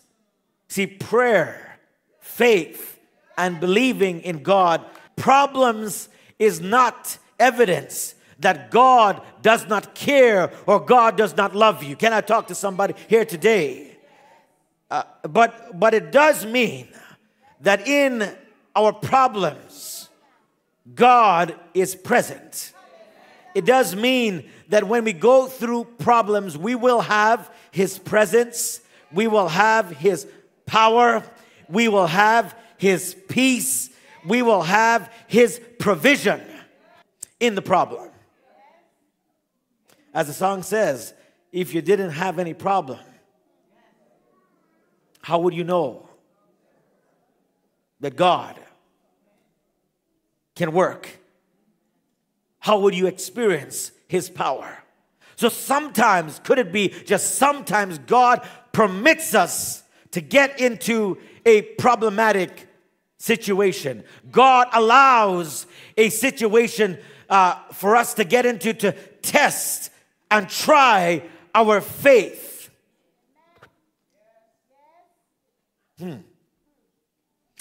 And there's two things that I want you to keep in mind. We're talking about the other side of the miracle. We're getting there. See, you and I might have faith in God, but the faith in God has to be tested to demonstrate our faithfulness to Him. Okay, let's get back to the word. We're coming to that. Stick a pin there for a moment. You're going to understand something.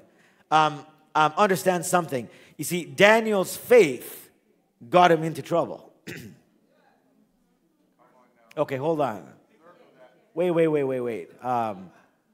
Daniel's faith put him in the circumstances that he is currently and finding himself in. Huh? Whoa.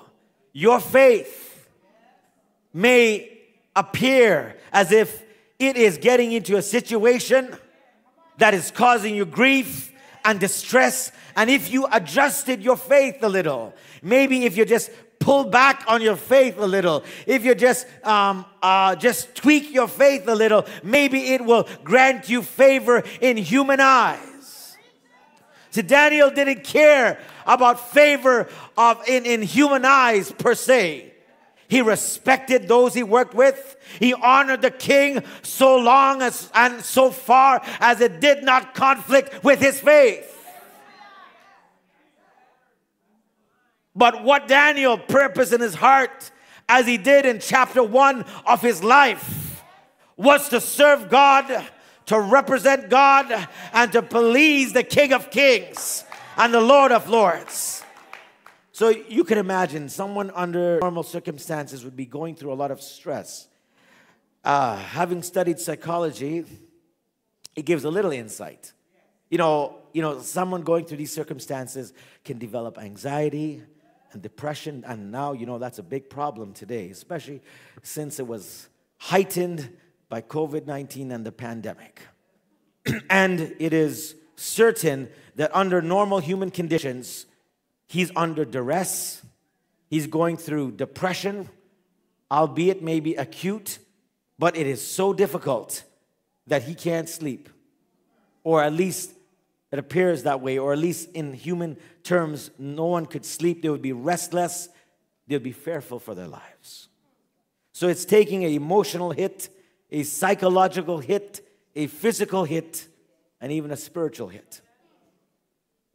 But the Bible tells us somehow that Daniel... Yes. Huh?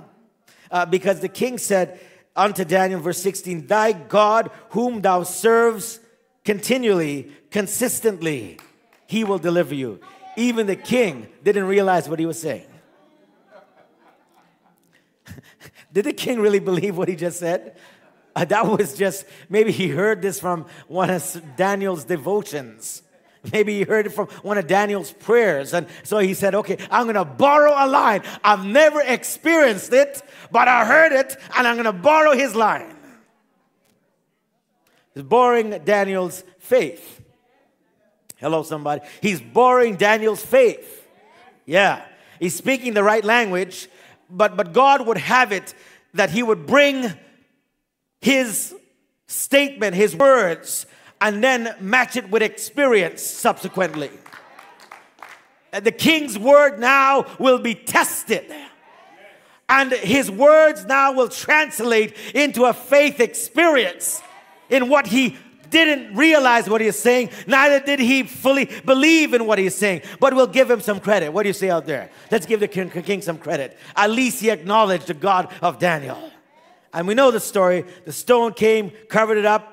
And of course, he was cast into the den of lions. And the king could not sleep all night, the Bible says.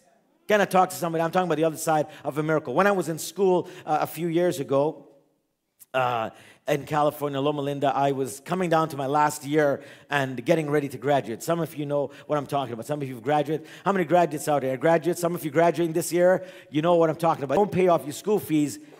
You ain't getting your diploma. You ain't marching. You might have hope, which is good. But at the end of the day, the school, it boils down to dollars and cents.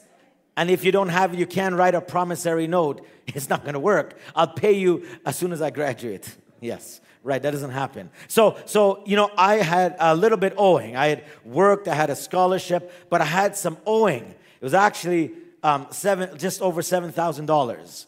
And I'm saying, Lord, where am I going to get this $7,000 and then some a little bit? You know, my parents already gave me some seed money. Some family gave me some donations. I have scholarship. I can't bug. I can't go take a loan right now because I don't want to take a loan to get into a further debt. Why would I do that? It doesn't make sound financial sense. I come home one day after studying, and I park my car on the curb. And, of course, I usually park it on the driveway where I was staying, but I parked it on the curb that day because I was just going in to grab a quick bite so I can go back in the car to go back to the library to study because I had finals, and it was the last year. And the moment I parked the car, as soon as I closed, just ricocheting and echoing, and I looked through the little peephole of the door, I said, where's my car? I just parked it right there. Apparently, a young lady was texting on her phone and was driving about 650 or 60, you know, in that neighborhood street. And she slammed into my car, and with that speed and acceleration and, of course, impact, moved my car from off the curve up into part of the driveway so I couldn't see it directly through the window. A moment sooner, I would have been whiplashed, injured, disabled. I couldn't finish school. And I said, but Lord, why now? I've got to study. I got this exam. Oh, could you imagine? I got this exam. I got this paper due. It is just too much. I said, Lord, what is happening here? So now I had to deal with the whole drama of this car. I was trying to find her. She got out of the car, sat on the curb, and she was crying because she knew what she did. So I didn't come down hard on her. I tried to be a Christian. I tried. I said, Lord, please give me patience. Guard my tongue, my lips. Oh, Lord, help me. So the Lord heard my prayer. and I surrendered to him. And I said, look, you know what? Okay, things happen, but please next time don't text and drive. So she said, would you report me to the police? I said, and she was afraid that I was going to because you get a charge. I said, no, I will overlook it. I did not report to the police. Maybe she felt guilty and she did it herself, but I didn't do it. And so I said, I just need your insurance. I need a car. So gladly, of course, she gave me the insurance, all of that. And long story short, the insurance gave me a vehicle for the next 2 weeks to finish school. I didn't have my own vehicle, but they gave me a vehicle. Number one, I'm talking about the other side of the miracle. You ready for it? The other side of the miracle. The other side of the miracle. They assessed and appraised the vehicle, and upon their appraisal, they said that the vehicle is a write-off. We think that we cannot fix it, so what we decided to do is to give you the full book value of your vehicle. I'm talking about the other side of the miracle. When I realized what they wrote and they sent me the letter, because everything has to be official in writing, I received the letter from the insurance just about a week before graduation, because you got to clear your debts. In the envelope was a letter. We assessed your vehicle to be $7,278,000 US dollars, okay? And you know what? You can have your car back. Hold on now. Hold on. So understand something here. When I looked at my tuition, it was just $7,000 and a little bit over. So God not only covered my tuition, but gave me then some.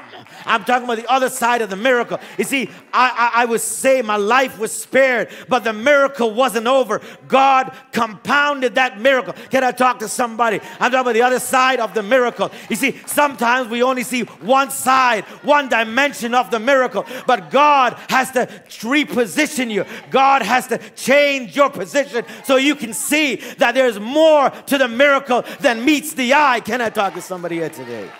What a faithful God. God is faithful when you trust him. He always comes through at the right time. I didn't understand why it had to happen to me, but now I know that when God does something, he does it because there's a divine purpose and plan in it for your life and my life. Trust God. Sometimes after the promotion, the problem comes. But after the problem, God prepares you to receive your praise in the miracle. You see, his faith got him into trouble. But here's the good news. His faithfulness to God got him out of it. Oh, you're not seeing what I'm saying. See, somebody needs to see what I'm saying. See, you may have been dismissed from a prestigious circle, but God will reappoint you. You see, your disappointment, as the saying goes, becomes God's divine appointment. You may have been fired from the job that you thought that you owned, that belonged to you, but God says, you get fired, I will rehire you somewhere else. You have been overlooked for a promotion and you thought that they're keeping you down, but God is just preparing your character to elevate you and to plant your feet on higher ground. Can I talk to somebody? You may have been discriminated, but always remember, what is done to you is done against your God and my God. So they may discriminate you, but God will honor you, because when you honor God, he will honor you. When you stand up for Jesus, he will stand up for you. You may have been mistreated, marginalized, and minimized, but God is getting ready to unleash your full potential. You may have been delayed an offer, an opportunity, but that delay does not mean you are denied. Can I talk to somebody? You have been going and maybe are going through a wilderness right now, a desert in your life, a dry patch, a season that is breaking you. But your oasis is just around the corner. Stay faithful. You may be going through a breakup and a breakdown, but if you're faithful to God, your breakthrough is coming. because great is his faithfulness. I've got to land the plane now. I'm not out of sermon. I'm just out of time. So the Bible says here is that in verse 20, now you're going to see with me the other side of the miracle. And when he came to the den after the night was spent, because you could imagine King Darius couldn't sleep all night. He was restless, tossing and turning, the Bible says. And he came and with a lamentable voice, that God loves everyone. He loves even those who don't know him. But because of your faith, they will come to know the true and living God. Stand up for your faith. Don't deny your faith. Don't be ashamed of your faith. God is working through you to touch somebody and to transform and to point them and to lead them to the Savior of the world. Oh, Daniel, is thy God? What a question now. Check this. Is thy God? Now, that question should never be asked. But for all checks and balances, is thy God whom thou servest thee from the lions? I am sure that Darius heard about Daniel from the days of Nebuchadnezzar. This same person who gave wise counsel and advice. This person who lived through the rise and fall of kingdoms. This same Daniel. So he asked him a question as if it were, it was almost like a rhetorical question, as it were. Just a rhetorical question. And he was waiting. There was a pregnant pause. We can't send any men or anyone down there because it's not, this is what you call supreme danger zone. This is the red zone. You can't get down there. And then, with bated breath, couldn't hear a pin drop. There from the dark, dingy den comes back the voice. O King, live forever. Man, you could imagine that king started to jump for joy. He probably did a holy dance. He was experiencing instantaneous transformation. My God. My God, he personalized it. You must always, when you're going to an experience, tell somebody about your God. Not your parents' God, not your grandparents' God, not the pastor's God, your God. My God, are you hearing me out there? My God has sent his angel and has shut the lion's mouth, that no hurt has come upon me. That's miracle number one on one side. Hold on, that's miracle on one side. That's the miracle we obviously see. That's the evidence or the evidential miracle. Are you ready? That's the evidential miracle. But what's the miracle on the other side? Get ready now. Let's get ready for this. As we get ready to land the plane. What's the miracle on the other side? See, evidently, it was a miracle that he was not eaten and devoured by the lions. We get that. Praise God. That's always been my shout. That's always been the jump when I read this story. And that is very true. But the other side of the miracle is this.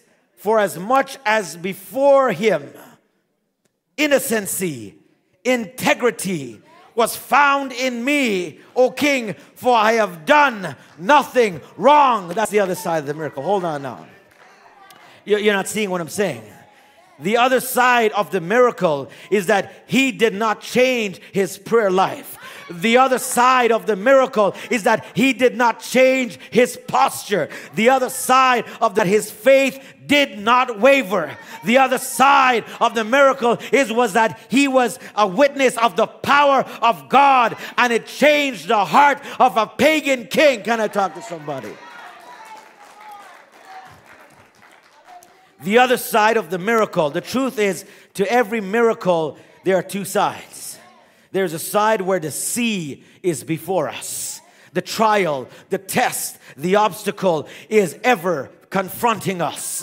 But then there is the other side of the obstacle or the miracle, when the problem is behind you. Did you get that? The other side is when the problem now gets behind you. The point is, even when we reach another problem or obstacle, we're only there because of the miracles that are behind us.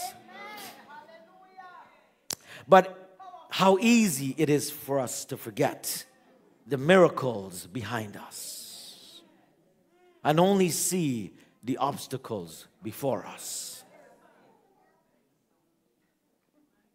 The Bible says, then was the king exceedingly glad, commanded immediately, get Daniel out of there. Now, where are those evildoers, conspirers of the kingdom, seditious, undermining? Send them to the den of lions. Did and fulfilled. Now Darius could speak the law from his mouth. And he declared that they should be delivered, or actually sent and placed in the lion's den. And we know the story, what happens then. See, but it all began on bended knees. Today is your day of prayer and fasting.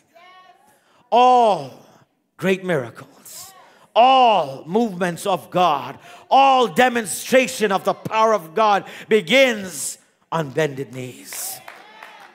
On bended knees, a humble and a contrite heart, spirit. Sometimes your blessing is on the other side. Wait for it. Sometimes your miracle is on the other side. It's coming. Wait for it. God is calling for a few good men and women in these closing times of Earth's history. I'm getting ready here now. I'm landing the plane. It was just a few years ago. CRA. You know CRA? CRA, Canada Revenue Agency. Man, if a brown envelope does not make you stressed out a little bit or cause you to be unnerved, I don't know. But those brown envelopes, and we had received a brown envelope. It was a few years ago. And they said, oh, you owe over $30,000 for, a situation, a transaction that took place. Obviously, that's what they thought. That was their observation, right? Their interpretation. But what we had to do was file a notice of objection. And in filing that notice of objection, you've got to present facts, and you've got to assert or adduce the evidence before, of course, the notice of objection, to ensure that whatever you present is, of course, contradicting their claim. Well, we kept getting these notice of assessments, and interest was accruing. Now, of course, my parents, as all parents are, they get worried. They start.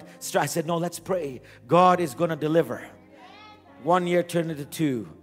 2 years turned into 3. Then the pandemic hit, and everything got pushed back except for the interest. The enemy knows how to try to break us, how to get inside and try to wear us down, to make us worry and not trust God. But through it all, I said, Lord, you're in control. I want to be faithful, and I want to ensure that all the evidence is lined up. And so finally, after the pandemic, they said, okay, we will have a hearing at the high court, at the tax court.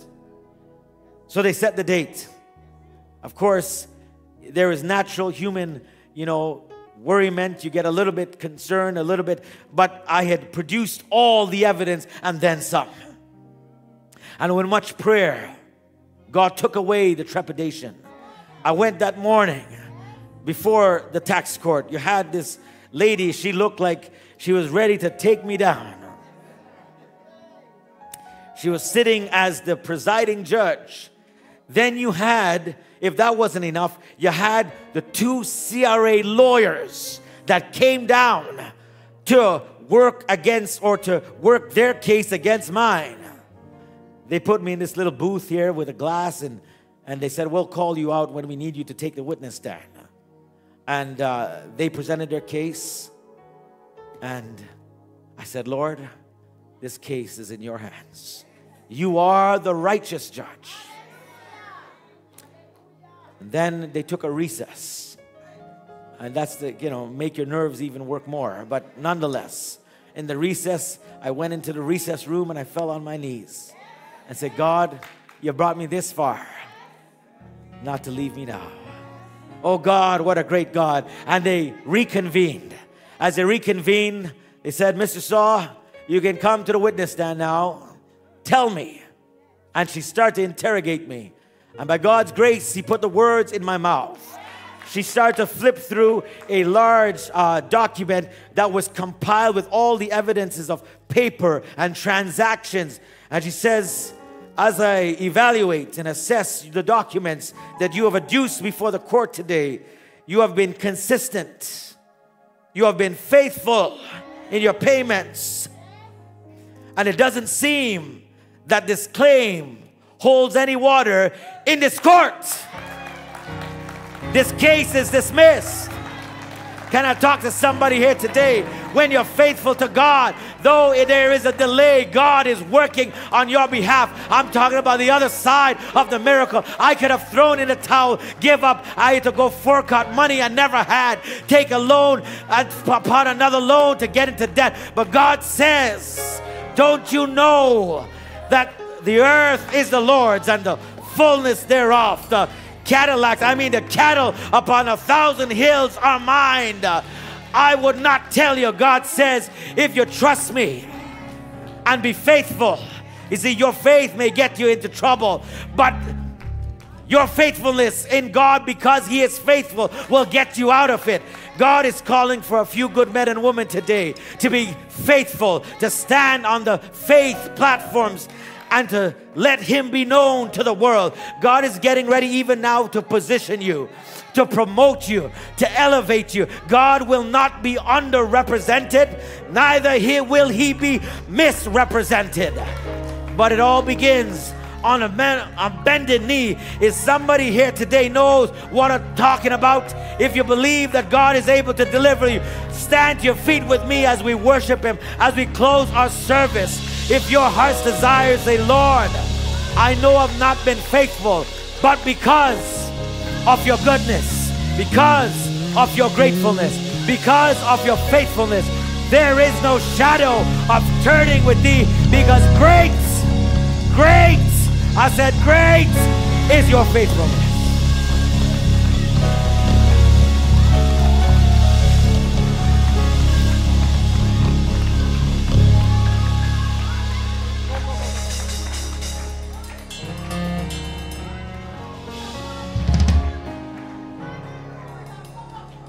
Amen. Hallelujah. God is able.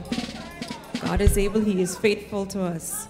Let's remain standing as we sing our closing hymn, Faith is the Victory That Overcomes the World.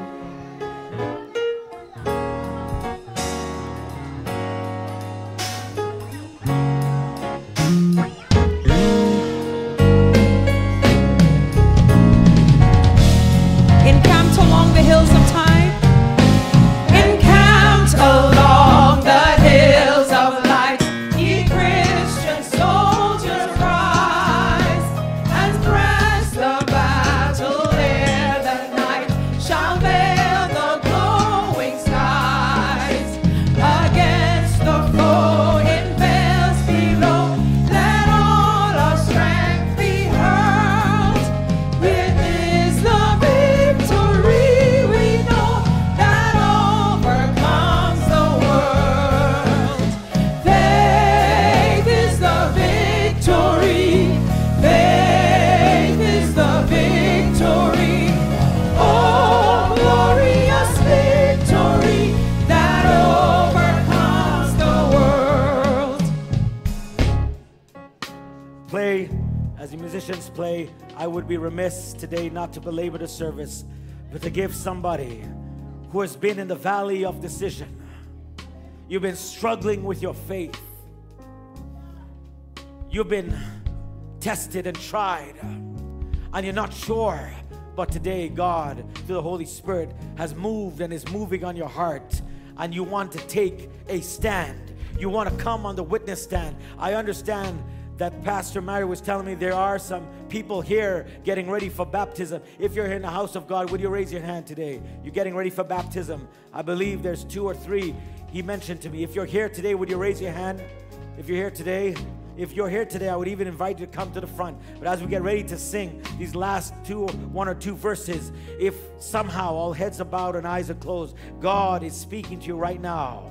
The Holy Spirit is saying today, if you hear my voice, harden not your heart. God is getting ready to come back to take us home. But before then, He puts our faith to the test, to refine and to define us so that we will be prepared to represent Him aright in this world. And there's no greater joy to serve the King of Kings and the Lord of Lords. When you know God is with you, you have nothing to fear, because He, your God and my God, He is able. So who wants to put God to the test today?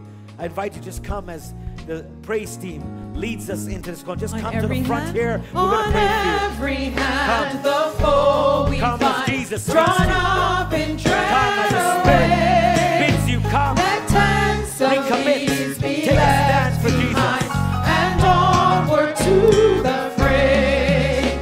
Salvation's helmet on each head, with truth all girt about.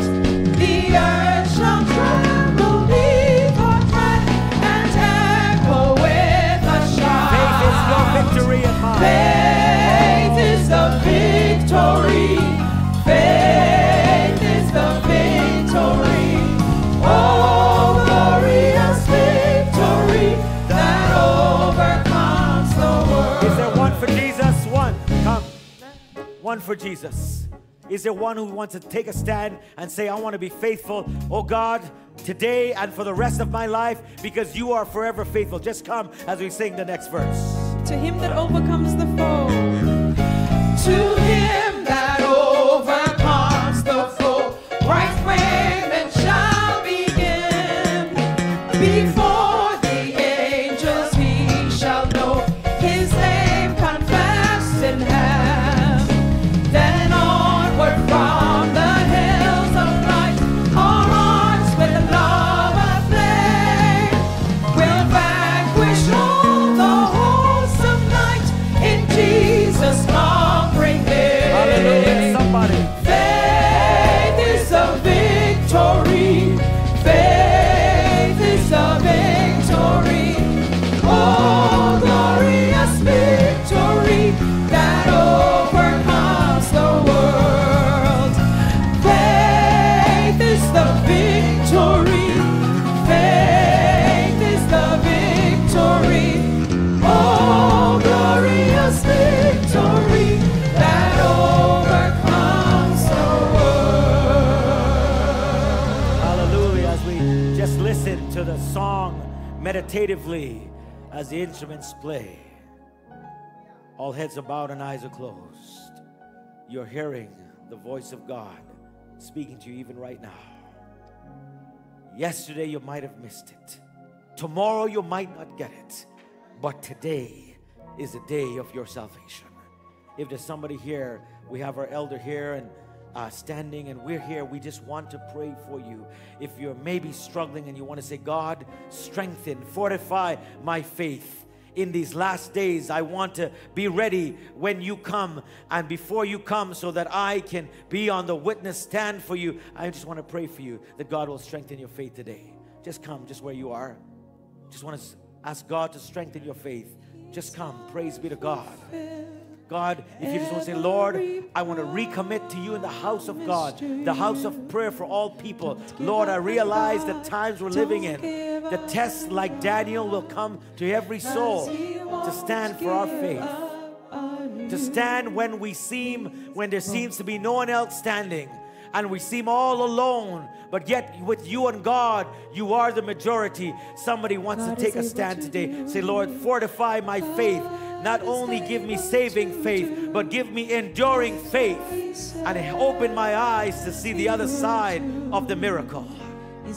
Just come. The Holy Spirit bids you come to the house of prayer. God wants to strengthen. God wants to seal your decision for time and for eternity. Give God your heart and your hand today. He won't give up on you. He's able. Praise God. Praise God. We're getting ready to pray right now. And if there's anyone else within the hearing of not my voice, but the voice of the Spirit of the living God, He bids you come, and He empowers you through the Holy Spirit to stand boldly for your God and my God. Is this I know, when you stand for God, He will always stand for you. He's gonna fulfill every promise to you. Don't give up on God. Don't give up on God. 'Cause He won't give up Never, on you. never, never will He give up on you. Never. What a God. What a God. Let's bow our heads for prayer. Thank God. Spirit of the living God, we thank you for the sweet songs of Zion. Spirit of the living God, fall afresh on us this day. Make us, break us, mold us, make us new again, O Lord, in you. Sometimes in order to be stronger, Lord, you have to break us. That's what you do for our faith. We realize, Lord, that the greatest things oftentimes have to go through pain and a process. Like the olive that has to be pressed. Like the grape that has to be pressed. And as they're pressed, oh God, their true potential is revealed because it is your power working in those things, but even more so in our lives, Lord, when we are pressed, you see what we cannot see because you are preparing us and making us stronger and better for tomorrow and for the rest of our lives. So Lord, I pray if anyone is ashamed of their faith today, I ask that they will disabuse them of that faulty notion and thought, and let them know that whatever they're going through, all things work together for good to them that love you, to them that are called according to your purpose. Whatever we may be going through, hard as it may be, and we feel like throwing in a towel, may we remember your word that says, what shall we then say? If God be for us, then who can be against us? There are those who have come before the altar today of prayer, and I thank you for each one of them, and for those who are standing. But Lord, for those who have made the effort to come forward, there's something, oh Lord, that they want you to do for them, and by extension everyone here in the house of God. They desire, oh Lord, for a closer walk and a deeper experience with you, the living God of heaven and earth. May you fortify their faith. May you help them, oh Lord, to take a firm stand in whatever position and place you have put them in. Lord, some here are in positions of influence and they're tempted to compromise. But I pray that they will stand up for you, oh God. Come what may, that they will not concede or compromise, because when they stand up for you, you will stand up for them. And just like Daniel, you will enshroud them and encompass them with favor as a shield. So I pray, oh God, that you will strengthen each one, oh Lord, and seal our commitment this day and from this day forward for time and for eternity. Remember a special prayer request of your daughter Roxanne, Lord. She's asked for prayer, couldn't make it today, but we ask that you will remember her. Bless her just where she is, oh God, and deliver her from whatever she's going through. And I pray that you'll bless one and all. Bless every member, bless every family, bless every visitor in the house of God. Bless the leadership of the Ruth Church family. Bless the pastors and the elders, every ministry leader and director. And may Ruth be the beacon of light and hope, healing and health in this community, to lift the name of the God of heaven higher till you come in your clouds of glory and rain righteousness forever and ever. But until then, may we be found faithful to you, oh our faithful God. For we ask it in the name of the Father, in the name of the only begotten Son, in the name of the Holy Spirit. Let every believing child of God say, amen. Amen. Faith is your victory. Amen. Amen. God bless. Amen. Thank you. Let's remain standing as we sing our benediction song. God be with you until the next appointed time. May He strengthen every tie that binds our hearts in Christian love until we meet again.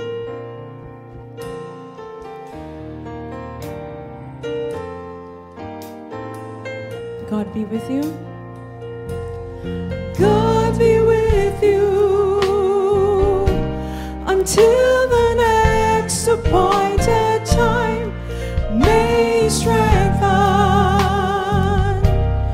every tie that binds our hearts in Christian love until we meet again. God be with you until the next appointed time. May He strengthen every tie that binds our hearts in Christian love until we meet again.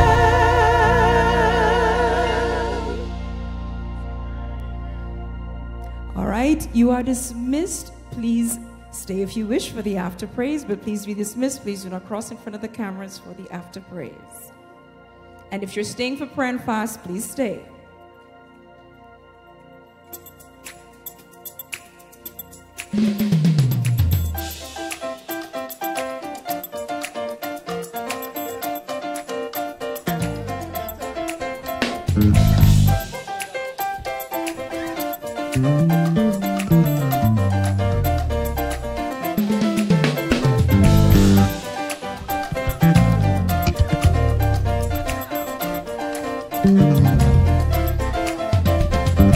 Be glorified, be glorified,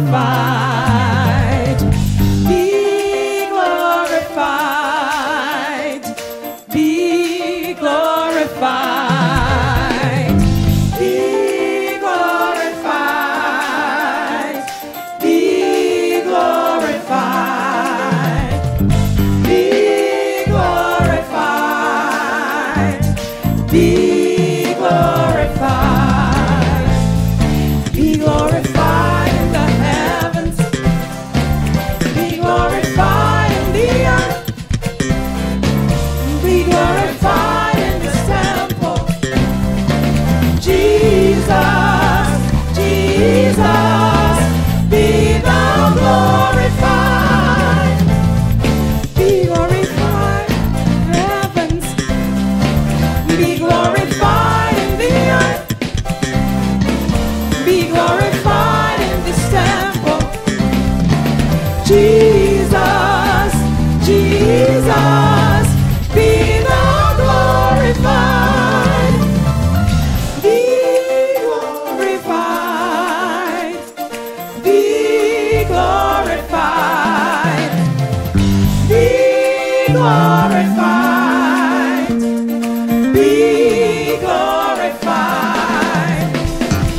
be glorified, be glorified, be glorified, be glorified, be glorified in the heavens, be glorified in the earth,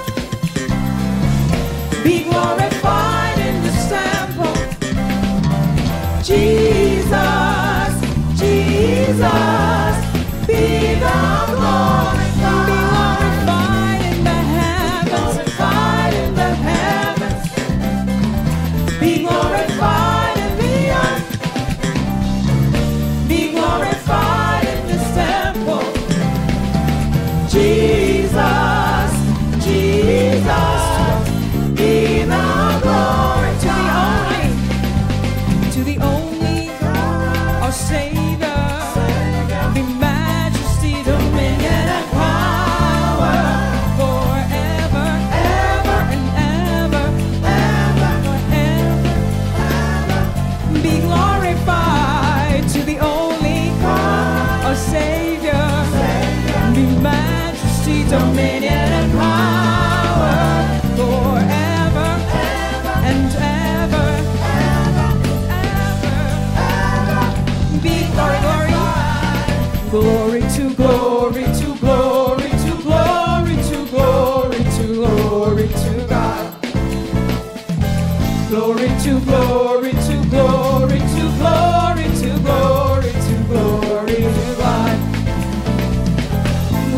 to glory to glory to glory to glory to glory to God.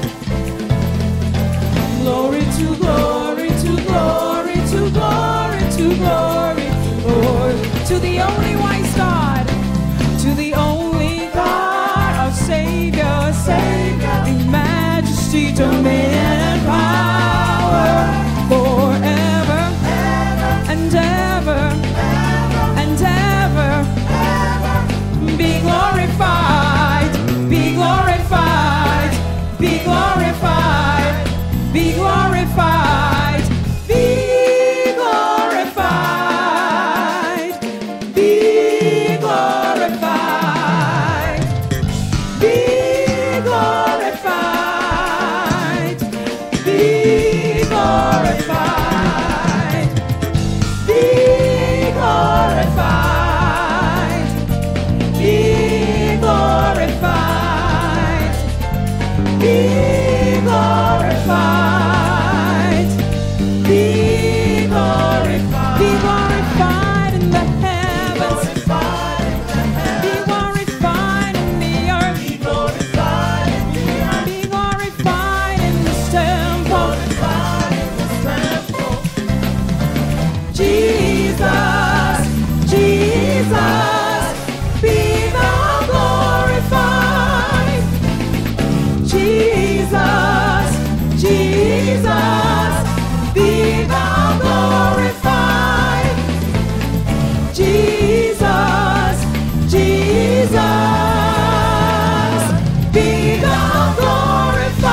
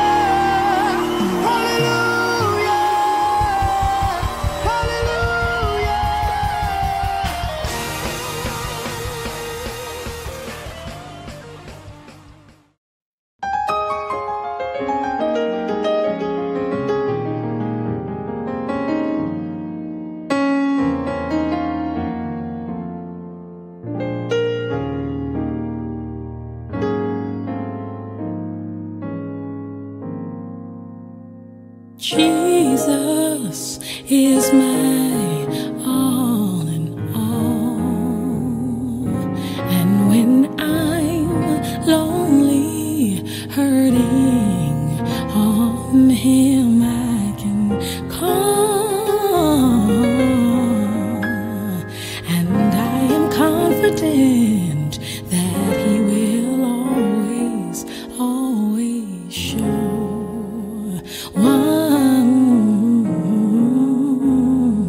One thing I know is He'll be my all in all.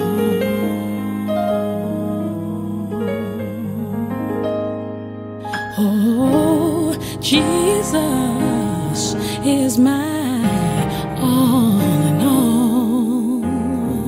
And when I'm lonely, hurting, on Him I can call. And I am confident that He will always show.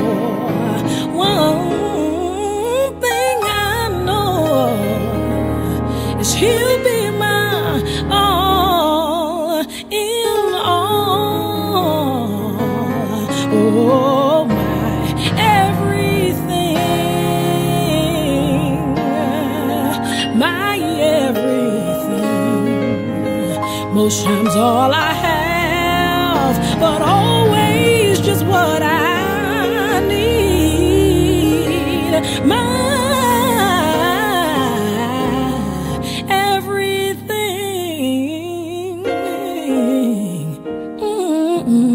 my everything.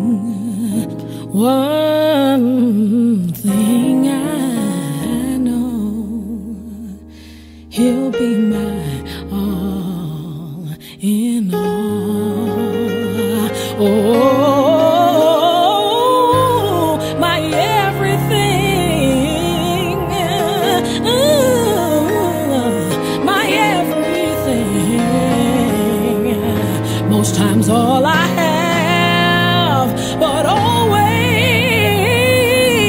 just what I need. My everything, yeah, my everything.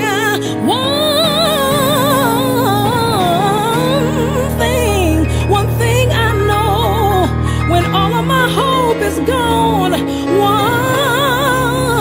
One thing I know, when all of my joy is gone. Oh, He was my breath when I wanted to die, and He is my truth when the devil is a liar. He is my hope in the land of the living. One thing I know, this thing is personal.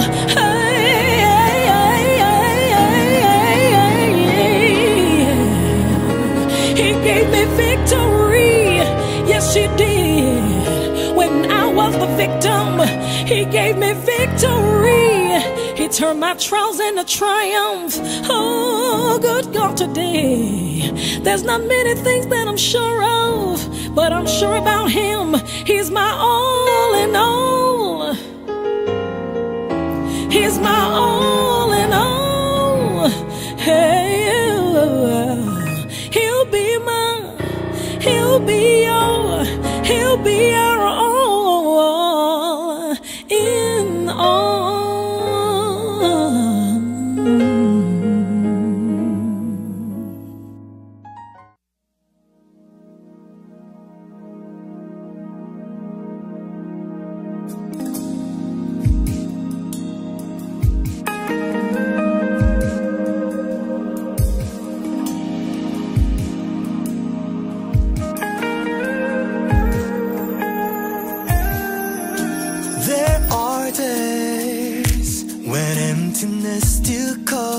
My heart when lonely and my problems fill my mind. Who can I call When I'm feeling helplessness around me, lift my head and close my eyes and remind myself what's true. There's a God who loves us. There's a God who hears us. God who cares about the things that we are going through. There's a God who sees us. There's a God who frees us. God protecting all of us, find safety in His arms. Suddenly, when overcome with life oppressions, hard to see, to find a way out. May I please, to all the questions, offer you the answers. Open up your heart and let His light of love shine through. There's a God, who loves us. There's a God, who hears us. God who cares about the things that we are going through. There's a God who sees us. There's a God who frees us. God protecting all of us, find safety in His arms. To the lost, hurt, broken hearted, He's the remedy. He's a God who understands. Come and see and believe. There's a God who loves us. There's a God who hears us. God who cares about the things that we are going through. There's a God who sees us. There's a God, yes, there is, who frees us. God protecting all of us, find safety in His arms. There's a God who loves us. There's a God who hears us. God who cares about the things that we are going through. Yes, He does. There's a God who sees us. There's a God who frees us. God protecting all of us, find safety in His arms. When those days of emptiness arrive at your heart, close your eyes and remind yourself what's true.